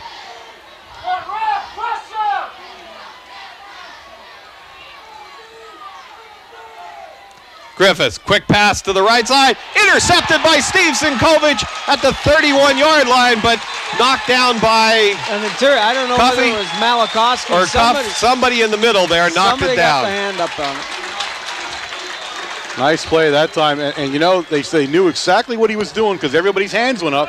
They saw what he turned, and he was going to throw that slant pattern real quick, and everybody's hands got up, and that was the end of the play, and a big interception. And again, Shamokin area that time put together a pretty nice looking offensive drive, got hurt a little bit with the penalty, forced them into a passing situation, and boom, another interception. That's 2 turnovers on the Indians tonight, and both of them hurt them. Split backs for the Red Tornadoes. I didn't know what we were doing. Pitch back to Veach and gain of about 6 yards. What happened? Like we snapped almost at a different time than what happened else. was we had 2 ends not knowing who was online and offline, and they were trying to switch, and Sebas was trying to wait for that. Yeah, it looked like a really slow thing to happen there when they snapped the ball finally. Try that again. 6-yard gain. Two guys out here to the near side, tippy-toeing back and keep forth. dancing, guys. We'll try it again. Which guy's on the line of scrimmage and which guy isn't? Good call. Sebas to Bailey. First down at about the 47-yard line. You know, nice little quick hole there. Bailey's running tough. He really is. Bailey's coming out to hit you in this game. He's really having a nice game inside like that. And again, he's a kid that's just going to keep pounding at you, and you're going to let up one time. Oh, yeah. And you let up, and you're chasing him down the field. Well, him, you can't. You cannot let up on him. He's too strong as a runner for a fullback to run you over. Mm-hmm. And if you give him that little edge, he's gone on you because of his speed. Sebas keeps the ball going out around the outside. Ooh, that time 88. Great move by number 88, which is Nate. What do we got there? 88, Nate Kaleda.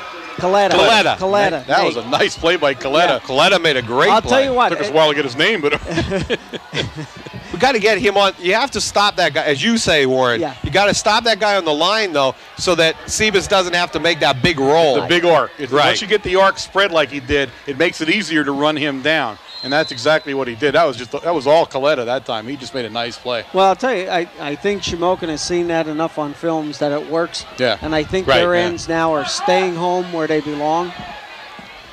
Smith and Paracella split far left for the Red Tornadoes. 3rd down and 20. Oh. Sebas rolls.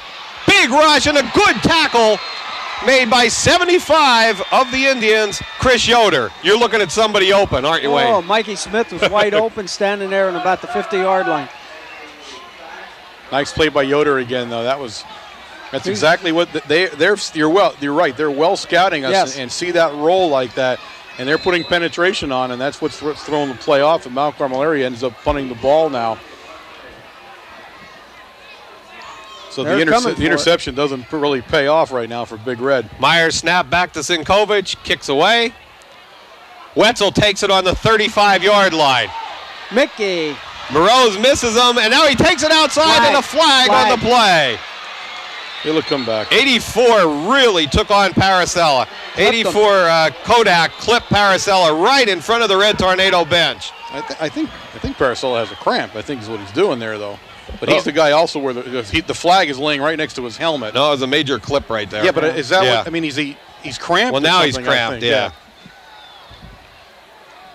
I mean, they're going to call the clip right at that point because that's where the flag is, and it's going to come back.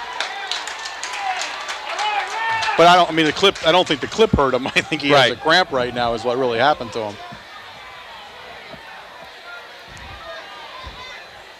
So they're doing the usual cramp routine, which is grab your toes and yank or push, depending on which way it goes. As you scream in your helmet. So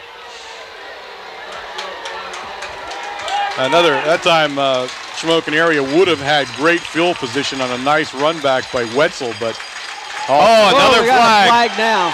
Somebody's talking in the huddle, and we've seen it this year too. It's called. Against us, It's been called against us. It is called.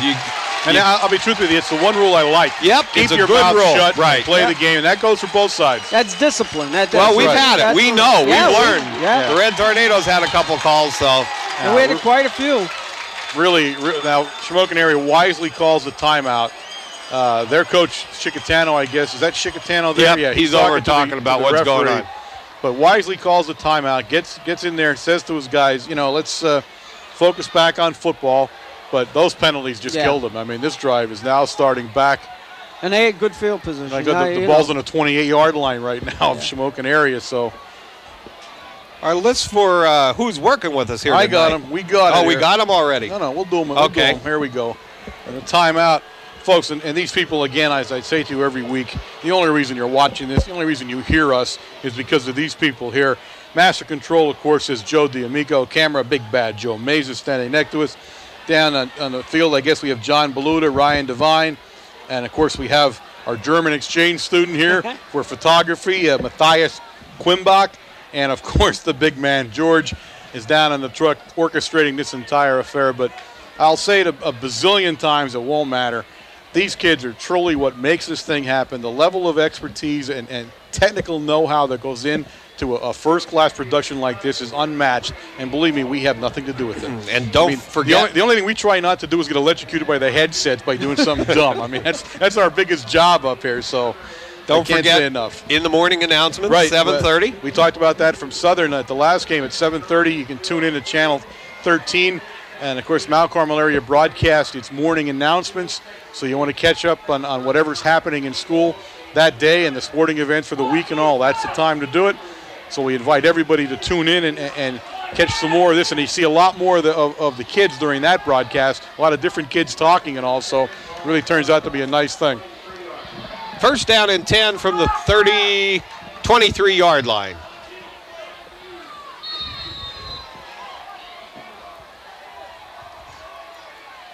Pitch back to Farrell, trying to take it outside. Steve Sinkovic grabs him by the back of the shoulder pads and brings him down at the 27-yard line. That's pure football there from a linebacker. You see that?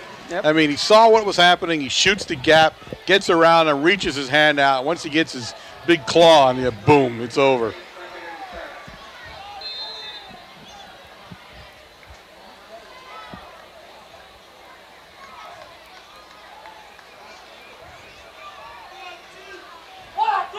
.335 left in the third quarter. 14-0, Red Tornadoes in the lead. Farrow, the lone back. It's that play again. Going to the sidelines. Hits Chicatano. First down at the 43-yard line. That time it was a poor pass. He got hit, and that's what allowed Chicatano to catch the ball. It became a wounded duck as it was fluttering down to him, and he backed up and got it. He had nothing against Griffith that time. He just got hit as he was releasing it. Well, that's going to sum up their offense, I think, tonight so far. They're just intent on running that play, and that's what we're going to keep seeing.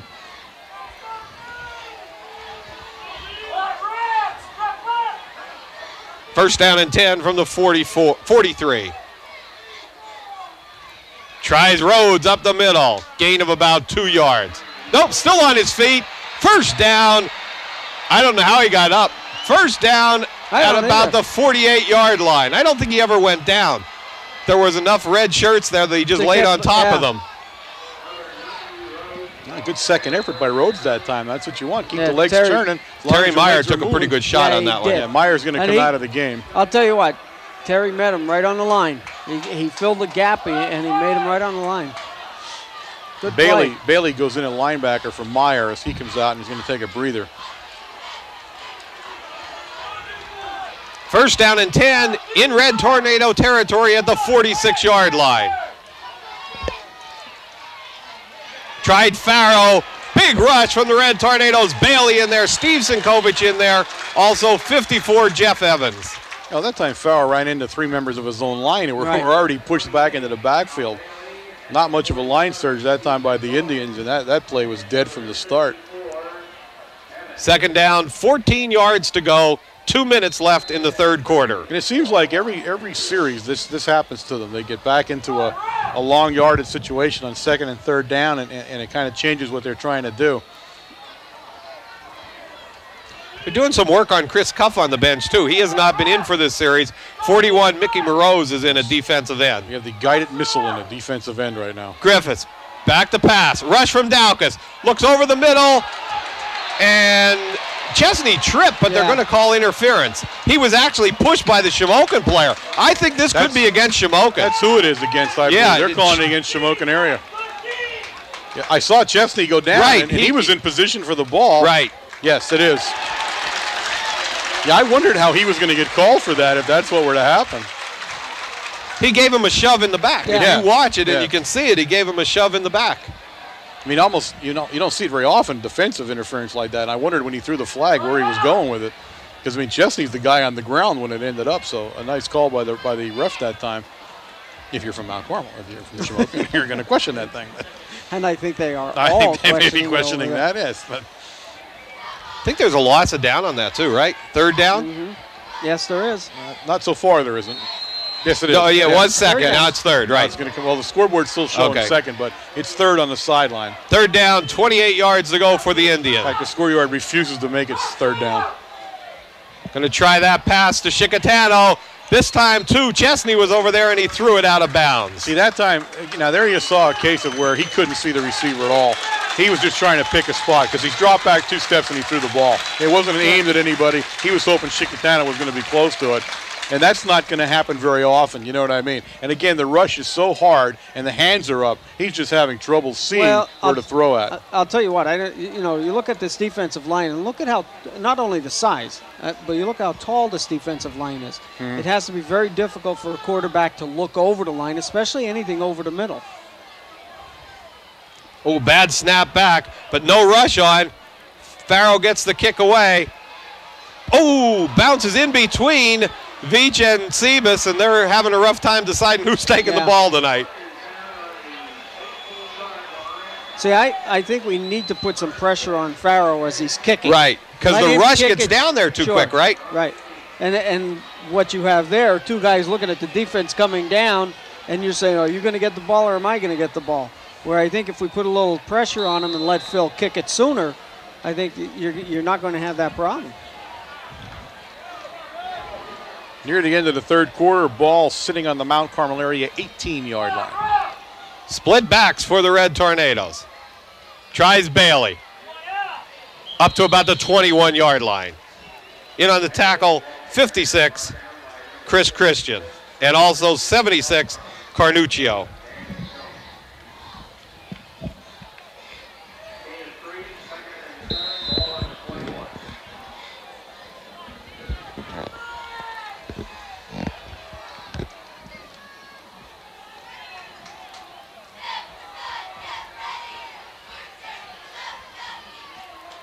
Quarterback snake, Sebas, for a gain of only about 3 yards. They caved in real good, didn't they? Third down, 5 yards to go. You know, the defensive scheme might be to pinch to the inside. You know, you just don't know what they're going to do, but they are leaving that gap there. Smith into the game, but he was, I guess, Coach Joe making up his mind on what he's putting in there. So they're going to have to snap this one a little quicker. You're winding down the last play of the third quarter now. But I think they need to move quicker, to tell you the truth, or they're just hoping the quarter ends. Oh, Carnuccio with a big rush. Sebas tried to put a move on him. Down on the 11 and finished off by number 72, Brian Drust. Well, they're a lot quicker than we had seen so far, and now you're starting to tell that. He would have gotten away in the last 3 games, but not that time. I think now the only thing you do now is make the decision quicker. You know, if you're going to run or whatever you're doing, do it quicker, or they're going to nail it. That was a big loss, and we're going to end up punting out of our end zone. Yeah. The end of the third quarter, the score, the Red Tornadoes 14, the Indians nothing. Again, we take a moment to remind you, ladies and gentlemen, this is WKMC TV, broadcasting to you directly from the Mount Carmel Area High School campus on a microwave signal of WLX267. We are an instructional fixed television service, and you catch us every Wednesday night, 8 o'clock, Channel 13, on the Service Electric Cable System. WKMC has had quite a few calls concerning the replays of Shamokin area football, usually seen on our channel every Thursday evening. These tapes have been supplied by Shamokin area to WKMC TV in past years. WKMC TV has been informed that this year Shamokin Area High School will be unable to supply us with a video of their games for replay. This means we are unable to provide a Thursday evening telecast of the football game. And again, I said hopefully that will change for you guys next year. Punts away. It goes out of bounds. I'm trying to see where they mark it right now. 44-yard line? 44. Good field position for the Indians. And now you're 11:53 into the fourth quarter, guys. I'd say it's must time for the Shamokin offense if you're going to win the football game. And you know, they've moved the ball so well in the first series, the first 4 downs of any series that they're running here. They move the ball down, get over the 50-yard line, and then they just stall right there. Mm-hmm. Trip split to the far left for the Indians. Going to try a screen out here to Chicatano. Gets a good block, gets another good block, and is down the sidelines, run out of bounds by number 5, Sebas. But that was a great call because they had trips out here, and the coverage just wasn't there for the Red Tornado defense. Nice play that time. Nicely designed, great execution, and they caught Mount Carmel area kind of flat-footed on defense that time. And now probably either their deepest or closer to deepest penetration of the evening now. Ball sitting on the Mount Carmel area 20-yard line. First down, Indians.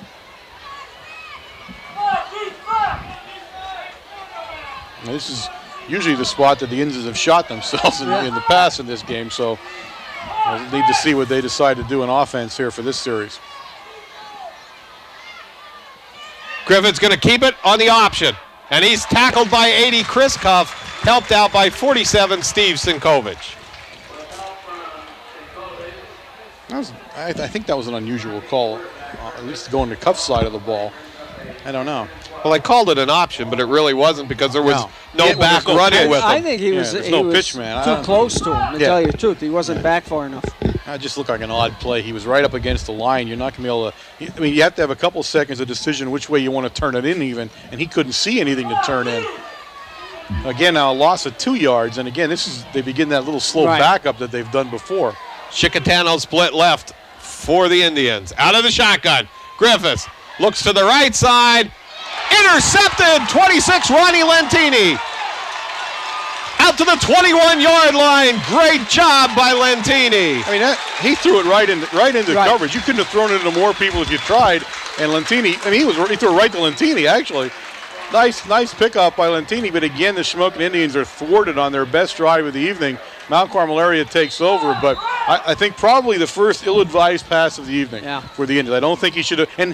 And actually, one of the few times he went into the shotgun to begin with. And not only that, he went into the flooded side. Usually he comes over here to the weaker side looking for the single man. Out of the split back formation. Gives it to Veach off the right side, cuts it back. Fumble on the play, recovered by the Indians. He'll carry it into the end zone. Down to the 1-yard line. Big play by the Indians, and I didn't. Yep. That 50. Who picked it up? 88. 88. Number 88, Nate. Coletta. Coletta's having a big game defensively for the Indians. Big mistake for Mount Carmel area. Now the Indians on the 1-yard line of Mount Carmel area. And now this will be the biggest defensive stand of the evening for the Big Red. Again, costly mistake and a turnover. And that's what gets you every time.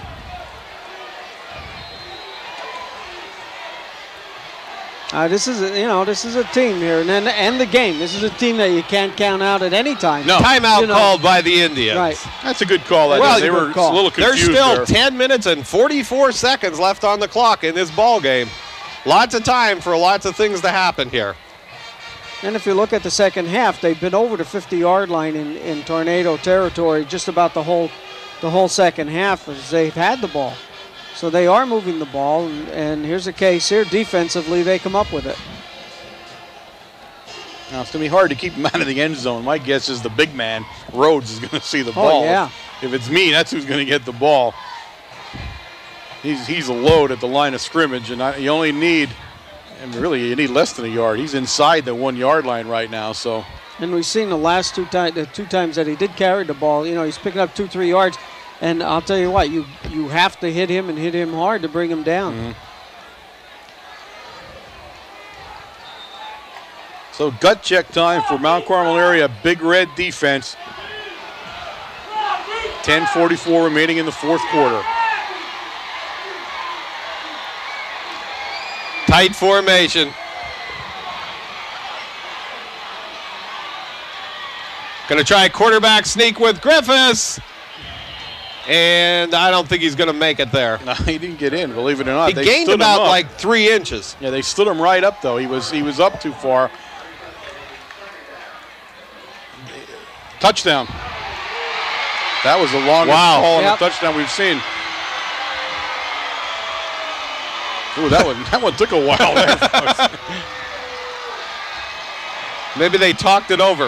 At 10:27 remaining in the fourth quarter, Shamokin puts a score up on the scoreboard.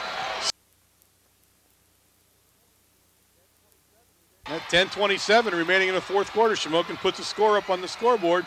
6 points they're about to attempt, and they're going to kick the extra point.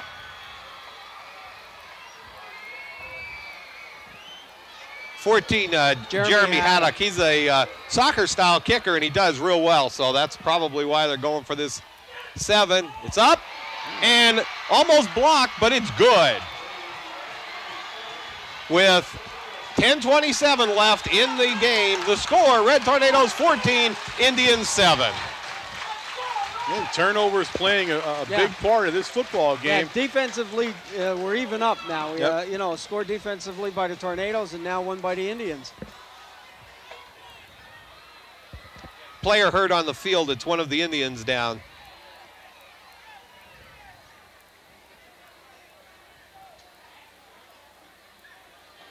Good, hard, tough football.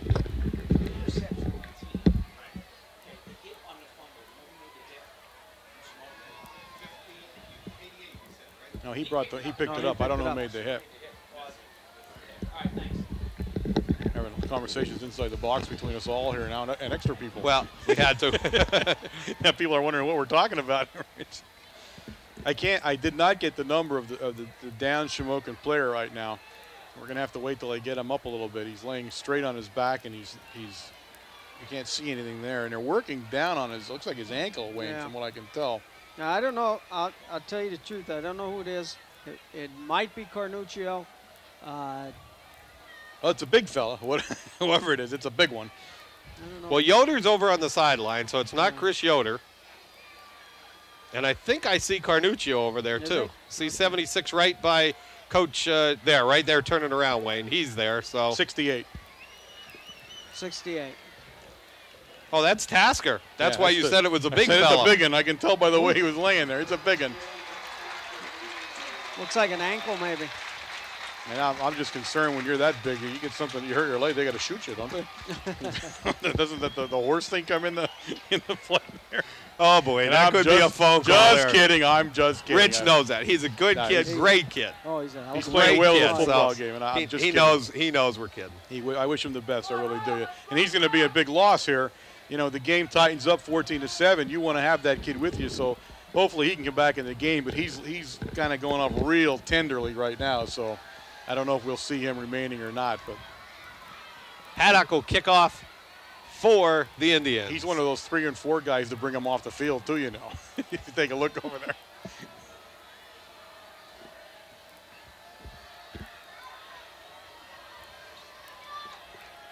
$10:27 left on the clock. Lots of time in this ball game yet. 14-7, Red Tornadoes in the lead. We got Tasker off the field now, so they'll get the clock ready to go.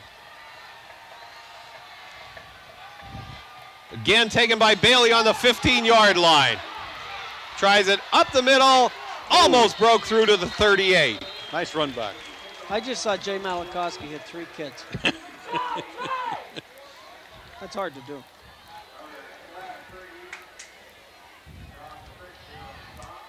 Christian was in on the stop for the Indians. Well, Big Red right now, now's their first chance of the season to respond to some adversity. Right. They're up 7 points only. It's a tight football game, 4th quarter. This is where it counts, folks. Pitch back to Veach, cuts it back into the field and gains about 3 yards. Good tackling on that outside, 78. Jonesy in on the tackle that time. You know, you go back to Jose's statement that this is an intense game. There's some hard hitting down there on that field, and you can see the number of drop passes, the number of fumbles that we've had already tonight. They've done a nice job containing John tonight. Yes. They really have. They haven't let him get loose at all tonight, and that's pretty much the key to trying to win a football game, because he starts running around on you, it's over. Sebas on the option, keeps the ball, cuts it back to the middle of the field, first down at the 49-yard line. First time we've seen the option tonight, and it goes for a 9-yard gain. I tell you what, that play could have went either way. I think he could have pitched that one and picked up the first down. Well, they always say when the quarterback has a chance to go to that hole, definitely. take it, right, Wayne? Yeah, you're right. You never want, the thing is, put the ball in the air, you don't right. want to put that ball in the air if you don't have to.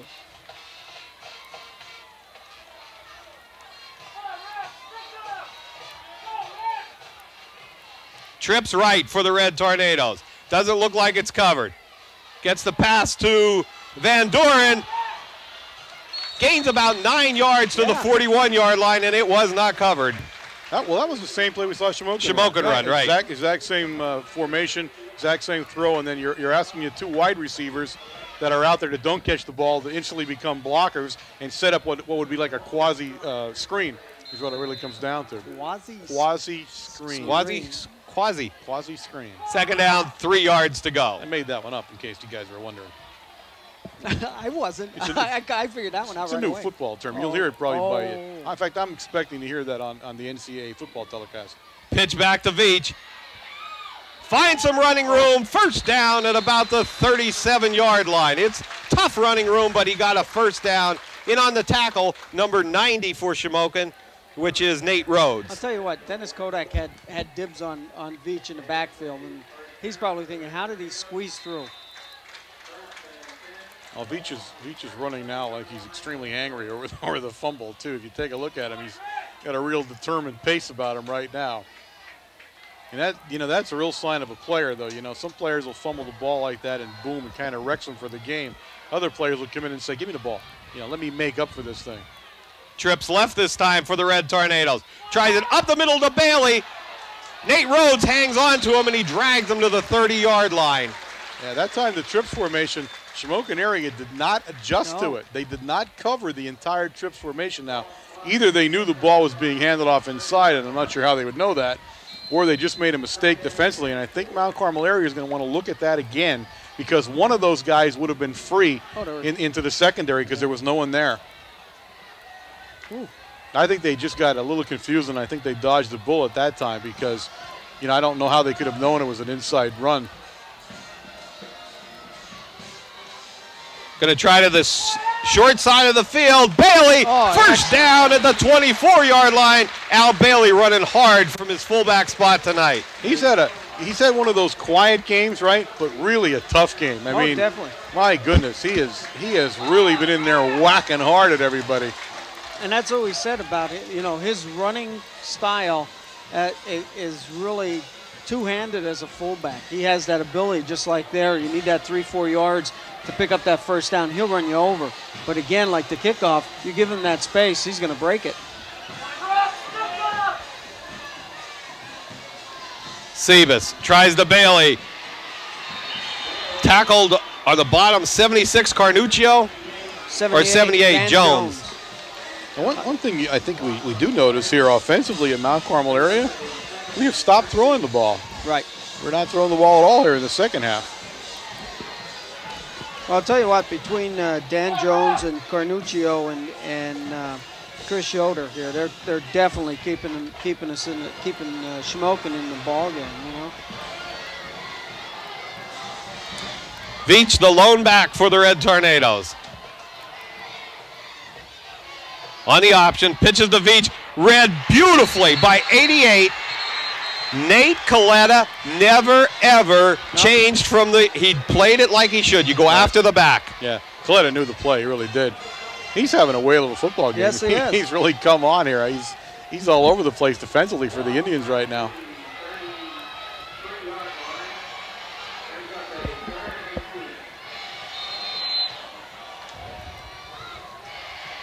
Mount Carmel area's got to be a little concerned here. There's still 5:45 remaining in a football game, and they're at a 3rd and 18. They kind of self-destructed when they got inside Indian territory on this drive. Paracella goes in motion. Everybody to the left. Looking out to the left. Intercepted! Wetzel intercepted it on the 10. Knocked out of bounds by Sebas, but a great interception by Wetzel brings it back out to the 46-yard line. The Indians first down and 10 with 5:24 left on the clock. Boy, Wetzel read that perfectly. He stayed back. The receiver was already covered, and he just cut in front and took the ball. Well, we did flood the left side. That's where the pass was going, for sure. And folks, if you're watching the game here, we do apologize, but there's not a lot we can do with that. A fog is now almost instantly begun to settle down onto the Silver Bowl, and that's why your screen looks the way it does. It's getting thicker as the game progresses. Thankfully, we only have a short time to go here. Trips left for the Indians. Tries Farrow up the middle. Jeff Evans in on the tackle. Malachowski there also, 58. 47, Steve Sinkovich, and 58, Mike Sinkovich. Now, Shamokin area has to view this as one of the last times they're going to touch the ball. Right. So, I mean, this is a make it count offensive series. They probably looked again at that last play. Now, look, they're putting Trips again to the left, and again they have one guy over here that the short guy not covered. But now they're bringing Sebas over.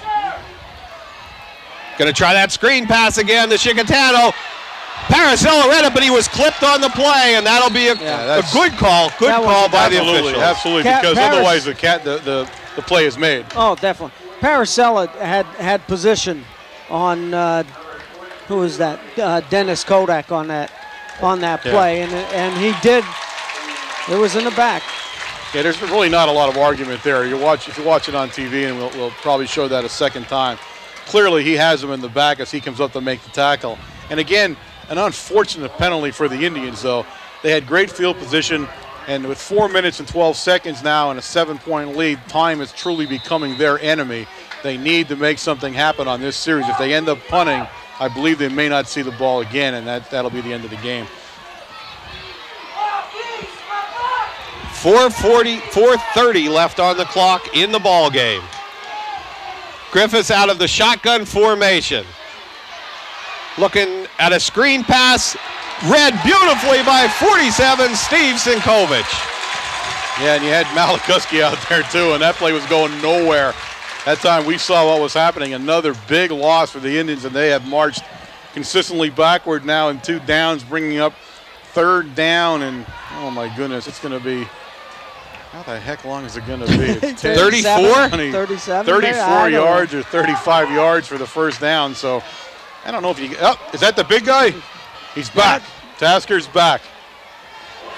Yeah, he is. He's back in there for the Indians. The big man. He probably heard that shoot thing, and he said, no way, I'm going back in. 3rd down, 34 yards to go. Griffiths out of the shotgun. Oh, bad snap. Big rush from Malikoski. Puts him down at the 11-yard line. 4th down and about 44 yards to go. Well, I believe any chance Shamokin area had just got thrown to the ground by Malikoski, although an absolutely fabulous defensive game by the Shamokin area Indians. Oh, definitely, yeah. I mean, I can't say enough about how well they played. Mount Carmel area's defense just as stifling as ever. I mean, they are truly something to watch. Shamokin area in punt formation at their goal line.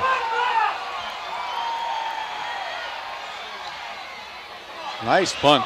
This one at Sebas, bounces in front of him, takes it on about the 49-yard line. Gets a good block, another good block, breaks it down the sideline. Out of bounds. And down to about the 32-yard line. Nice run back, no flags on the play. Now you see what the little bit of pressure on the punter does. It gets that ball down the field a lot quicker. Yeah, I think we probably should have put pressure on him, as you said from the beginning, because I'm not sure why. We usually have one guy that does that anyway. You know, there's always one guy that keeps pressure just so he doesn't do that, but we didn't seem to be doing anything at all that way on pressure-wise. So now Carmel area takes over the ball. It's inside the Shamokin area 30-yard line at the 28. 2 minutes, 45 seconds remain in the football game. Time is now everything for the Indians if they're going to win this game. High formation. Seba's going to pass. Paracella at the 4-yard line. Oh, First down, Red Tornadoes. He caught a perfect throw, a perfect pass right over the top of Matt Thomas. Ball's on the 4-yard line, ladies and gentlemen. And that is, again, just takes the wind out of the sails for the Indians, but you can't say enough about them. They stayed tough in this game. Yes, they did. All the way down to, maybe 1 or 2 plays. You're right. This is a great defensive game. A normal, though, a good Mount Carmel Shamokin football game. That's what it's all about. What you expect. This is what it's supposed to be. In the beginning of the game, when you say you throw out all the right. stats and everything, and people look at you like you're nuts. Well, I'll tell you what. This is truly why you throw them out, because this is it. Power eye football to Veach. Behind the power, touchdown, Red Tornadoes. With 2:10, they put their 3rd touchdown in, and that one's going to end it for the Red Tornadoes. Yeah, that's the end of the game right now. Shamokin area will have one more shot with 2:10 remaining, but the game, for all intents and purposes, has ended. Mount Carmel area will win their 4th straight game, and going to come out of here feeling pretty good about this one because it wasn't decided until the last 2 minutes. Number 58, Steve Sinkovich, in to attempt the extra point. Snaps back to Paracella from Else. The kick's up. And it's good. With 2:10 left in the game, the score, the Red Tornadoes 21, the Indians 7. So the coal bucket will safely remain at Mount Carmel Area High School for another year at least. But everything we talked about at the beginning of this game, ladies and gentlemen, came true. We said that Shamokin area 1 we thought was a good football team. We felt they were upset. And when we take a look, we don't know how this Blue Mountain game ended, but they were giving North Schuylkill a pretty good beating at halftime. So they're for real to start off with. And we felt that it was still an upset, that Shamokin area probably should have won that game and come in here 3-0. So a good football team, everything we thought they were going to be. Just had some rough penalties, I thought, on offense, which didn't help any. And, of course, that sequence where they took 2 15-yarders in a row, which didn't help either. But defensively, I mean, Spears, and you looked at Coletta and those guys on the line down there, the big guys. Dan Jones, Chris Yoder. Right. Yeah, they played a solid defensive football game. They really did. Sinkovic with the kickoff. Squibber picked up by Wetzel at the 10-yard line.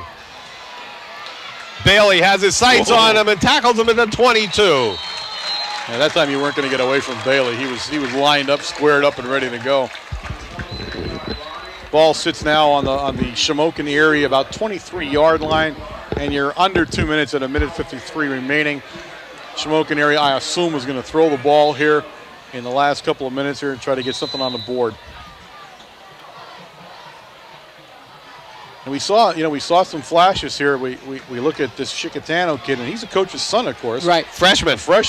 Nate. I tell you what, if you want to have a nightmare in the next couple of years, he's going to be it. There's a big kid with speed. I mean, he's going to be something to watch. Terry Meyer with the blitz. Gets Griffiths. Good read by Meyer, and he breaks right through there, helped out by Malakowski. Meyer gave the Denver Bronco a salute there to the end zone. He seems to be bonding with that with the south the bleacher creature. I think somebody ought to warn him. Maybe being from Lordsley, but I'll tell you what, you don't find a better bunch of fans down there than they are. That's when a team's marching down there for a touchdown, it gets even uglier. And a great crowd all around. Shamokin area about a big crowd, and of course Mount Carmel area stands were filled. They were lined up in the end zones this time. Just another great football evening. Clock running down at 1:18. This time Cuff with the rush. Incomplete pass. And he was aiming at Chicatano, but he was being pulled down as he threw it. And I'll tell you what, Griffiths, he's slow getting up, but he's played a whale of a football game considering the pressure he was under. You're right. And Coach Williams had said, last night at Supper Club we talked about some of the kids we were going to look at. He was talking about the big kid, the big fullback, Rhodes. He was talking about Spears. But he talked a lot about Griffiths, and he said here was a kid that he apparently had seen him in camp and said was really impressed with his skills and what he could do. Now, unfortunately, you could be Joe Montana or anybody else out there, but if there's three guys hanging on you, that's just the way it's going to be. But he played a good game. I really do. I respect him. He took some vicious hits, and it's only now with the 1:06 remaining in the game that he's having a little bit of trouble there in that last hit. I think he got bent kind of backwards, so he's going to go off to the sidelines for at least one play, and the number 2, Ed Buck, will be coming into the football game and playing quarterback. And Ed Buck is a junior. What is he, 5'8", 150? Yep. When I was a junior, I was 5'8", but I was 150. You were on never one side. 150, were you? One side of me okay. was 150, and then the other side, of course. He never seen 150. No, I was 150. Somewhere between birth and now, I had to be 150. It might have been only for a couple of minutes, but I had to be. I mean, it's just like the law. It says you got to be that at some point on my way through. Fumble on the snap. Threw out at Wetzel, almost intercepted by Chesney. You don't want to throw it to Chesney's side. You just don't want to do that. Fourth down, 17 yards to go. Had he thrown that ball perfectly, Chesney would have intercepted it. It was good he threw it too high. Shamokin, of course, goes on fourth down behind 21-7. This is probably going to be the final time they see the football unless they can pick up 17 yards. And I believe Griffith still remains out of the game, folks. He didn't come back in, did he? No. So number 2 is going to guide their last moment fortunes here. Going to try Farrow. Tackled by 60 Malakowski and also 58 Mike Sinkovic. First down, Red Tornadoes, 57 seconds left on the clock. Now Farrell, Farrell's another guy. I mean, obviously against this defense, what did he do? You know what I mean? But I think he's a solid football player. He's got size, he's got some moves. And he just never got any momentum. He couldn't get past the line of scrimmage much to show you anything. But again, there's some quality athletes there. This defense at Mount Carmel area, and again, we keep saying and harping on it, but I mean, I don't care. You're going to have to say it a million times. It may be one of the best defenses we've ever seen in our lifetime here, and they just get better every football game. So they are just tough. Well, we've now seen 4 games with actually no points scored on the first well, yeah, you have to say it because when it's from the 1 yard line, it's a touchdown, right? Yeah, that's probably the first points there. against the defense. 43 seconds and counting now. Mount Carmel area will run one more play, take one more knee, and that'll be the end of the football game. For all intent and purposes, a good game on both sides of the ball. Excellent game. I'll tell you what, this game here was probably the best that we've seen in about 10 years. Yeah. You know, that it went all the way down to the wire, that, you know, you didn't know who was going to pull it out. And both teams played excellent. 16-15. Winding down. We'll run another play here, folks. So Coal bucket being taken onto the field by the Red Tornadoes, given to them by their cheerleaders. And we'll watch on the field as it happens. Shamokin Indians congratulate the Red Tornadoes. What a great game. What this region is all about. You know, it's just what you wanted to see tonight. And a great, hard game for the Indians and for the Red Tornadoes. Tough one to lose, no matter who you are in this game. Yeah, everybody played tough. It was a good football game all around by everybody. A clean game, you know, and this is the kind of game where emotions and everybody knows each other so well, where a lot of things can get out of hand, but it was just tough hitting, hard hitting football game. And it makes you, what you do is you watch a game like this and you say to yourself, geez, I can't wait till next year. And you know, now we travel down into Shamokin area, always just a notorious place to have to win a football game in Kemp Memorial. So you just begin looking forward to it already, you know, just as you end this game. So we appreciate everybody who watched us tonight. Again, we apologize that we're not showing you the games from Shamokin on a Thursday night, but unfortunately it's just out of our control right now. So we're glad you got to see us at least one time this year. We look forward now. We are 4-0, and now the much anticipated game that people have talked about since we parked them on the schedule, Allentown Central Catholic Vikings. We've seen them once before. And I think what's going to shock everybody is that they're going to come up probably with 75 kids, and they're going to be suited on the sidelines. You know that. We got Jose down there. Okay, we got Jose Gonzalo on the sidelines right now. Okay, real quickly for Mount Carmel, not a great offensive night, just efficient enough to get the job done. 46 carries for 105 yards. Rushing, 5 of 10 passing for 78 yards, 12 first downs. Individually, Johnny Veach, 20 for 57. Al Bailey, 12 for 44. Nick Sebas, 11 for 10. Receiving, Van Doren, 2 for 18. Johnny Veach, 1 minus 2. Josh Paracella, 1 for 21. Al Bailey, 1 for 41. Altogether, 183 yards for Mount Carmel. Defensively, it was just an awesome demonstration by Chink Connolly's defense. It was fantastic. 26 rushing plays, minus 8 yards on the ground for Shamokin. 8 of 20 passing for 72 for a total of 80 yards and 7 first downs. Real quick, and I'm not sure because I don't have my book handy, 9 quarterback sacks would establish a new single game mark for defensive football in 100 years of Mount Carmel. I think we had 2 or 3 games with 8 sacks in a game. This was 9. So a real good effort by Mount Carmel tonight, guys. We talked about that, and we said it just appeared Shamokin had us scouted real well, and they had their defense ready to go against our offense, Jose. Yeah, they did. They came out real strong. They were obviously a very physical football team. I think it was a great test for us, especially to get ready next week for AAA Allentown Central Catholic. And I don't think we can be in a better position than we are. Right. We talked about it up here, Wayne, and we said that, and Jose, while we have you, was that this was the kind of game Mount Carmel really needed to go into that. You need to have a game like this, and it can only happen between Shamokin and Mount Carmel. It's that kind of game where you never know who's gonna put together a great game. You're right. Whitey talked about it the other night. He talked about the way the team was coming together and how they were really starting to do things and be together as a team. But the one thing that we didn't see yet until tonight was adversity. And 14-7, backs up against the wall. They have the football. Our defense comes through, and we go back down and score another touchdown. I think that's exactly what he wanted to see, and I think it was great for Mount Carmel football. I agree, pal. I mean, this is all you do is watch a game like this. You don't really have to say anything about it. You watch it, you know what it's all about. We talked about it earlier, and we said, you know, already we're waiting for next year. I mean, you start right. thinking about Kemp Memorial before the game almost ends. So, well, I'm sure they're thinking about it too. That's the great thing about this game, and it is a special game, and nobody can say that it isn't. Well, we're going to look forward to another 100 years. I hope so. I'm going to try to be there for it. Me too. I don't know if maybe I'll come up with you guys after then.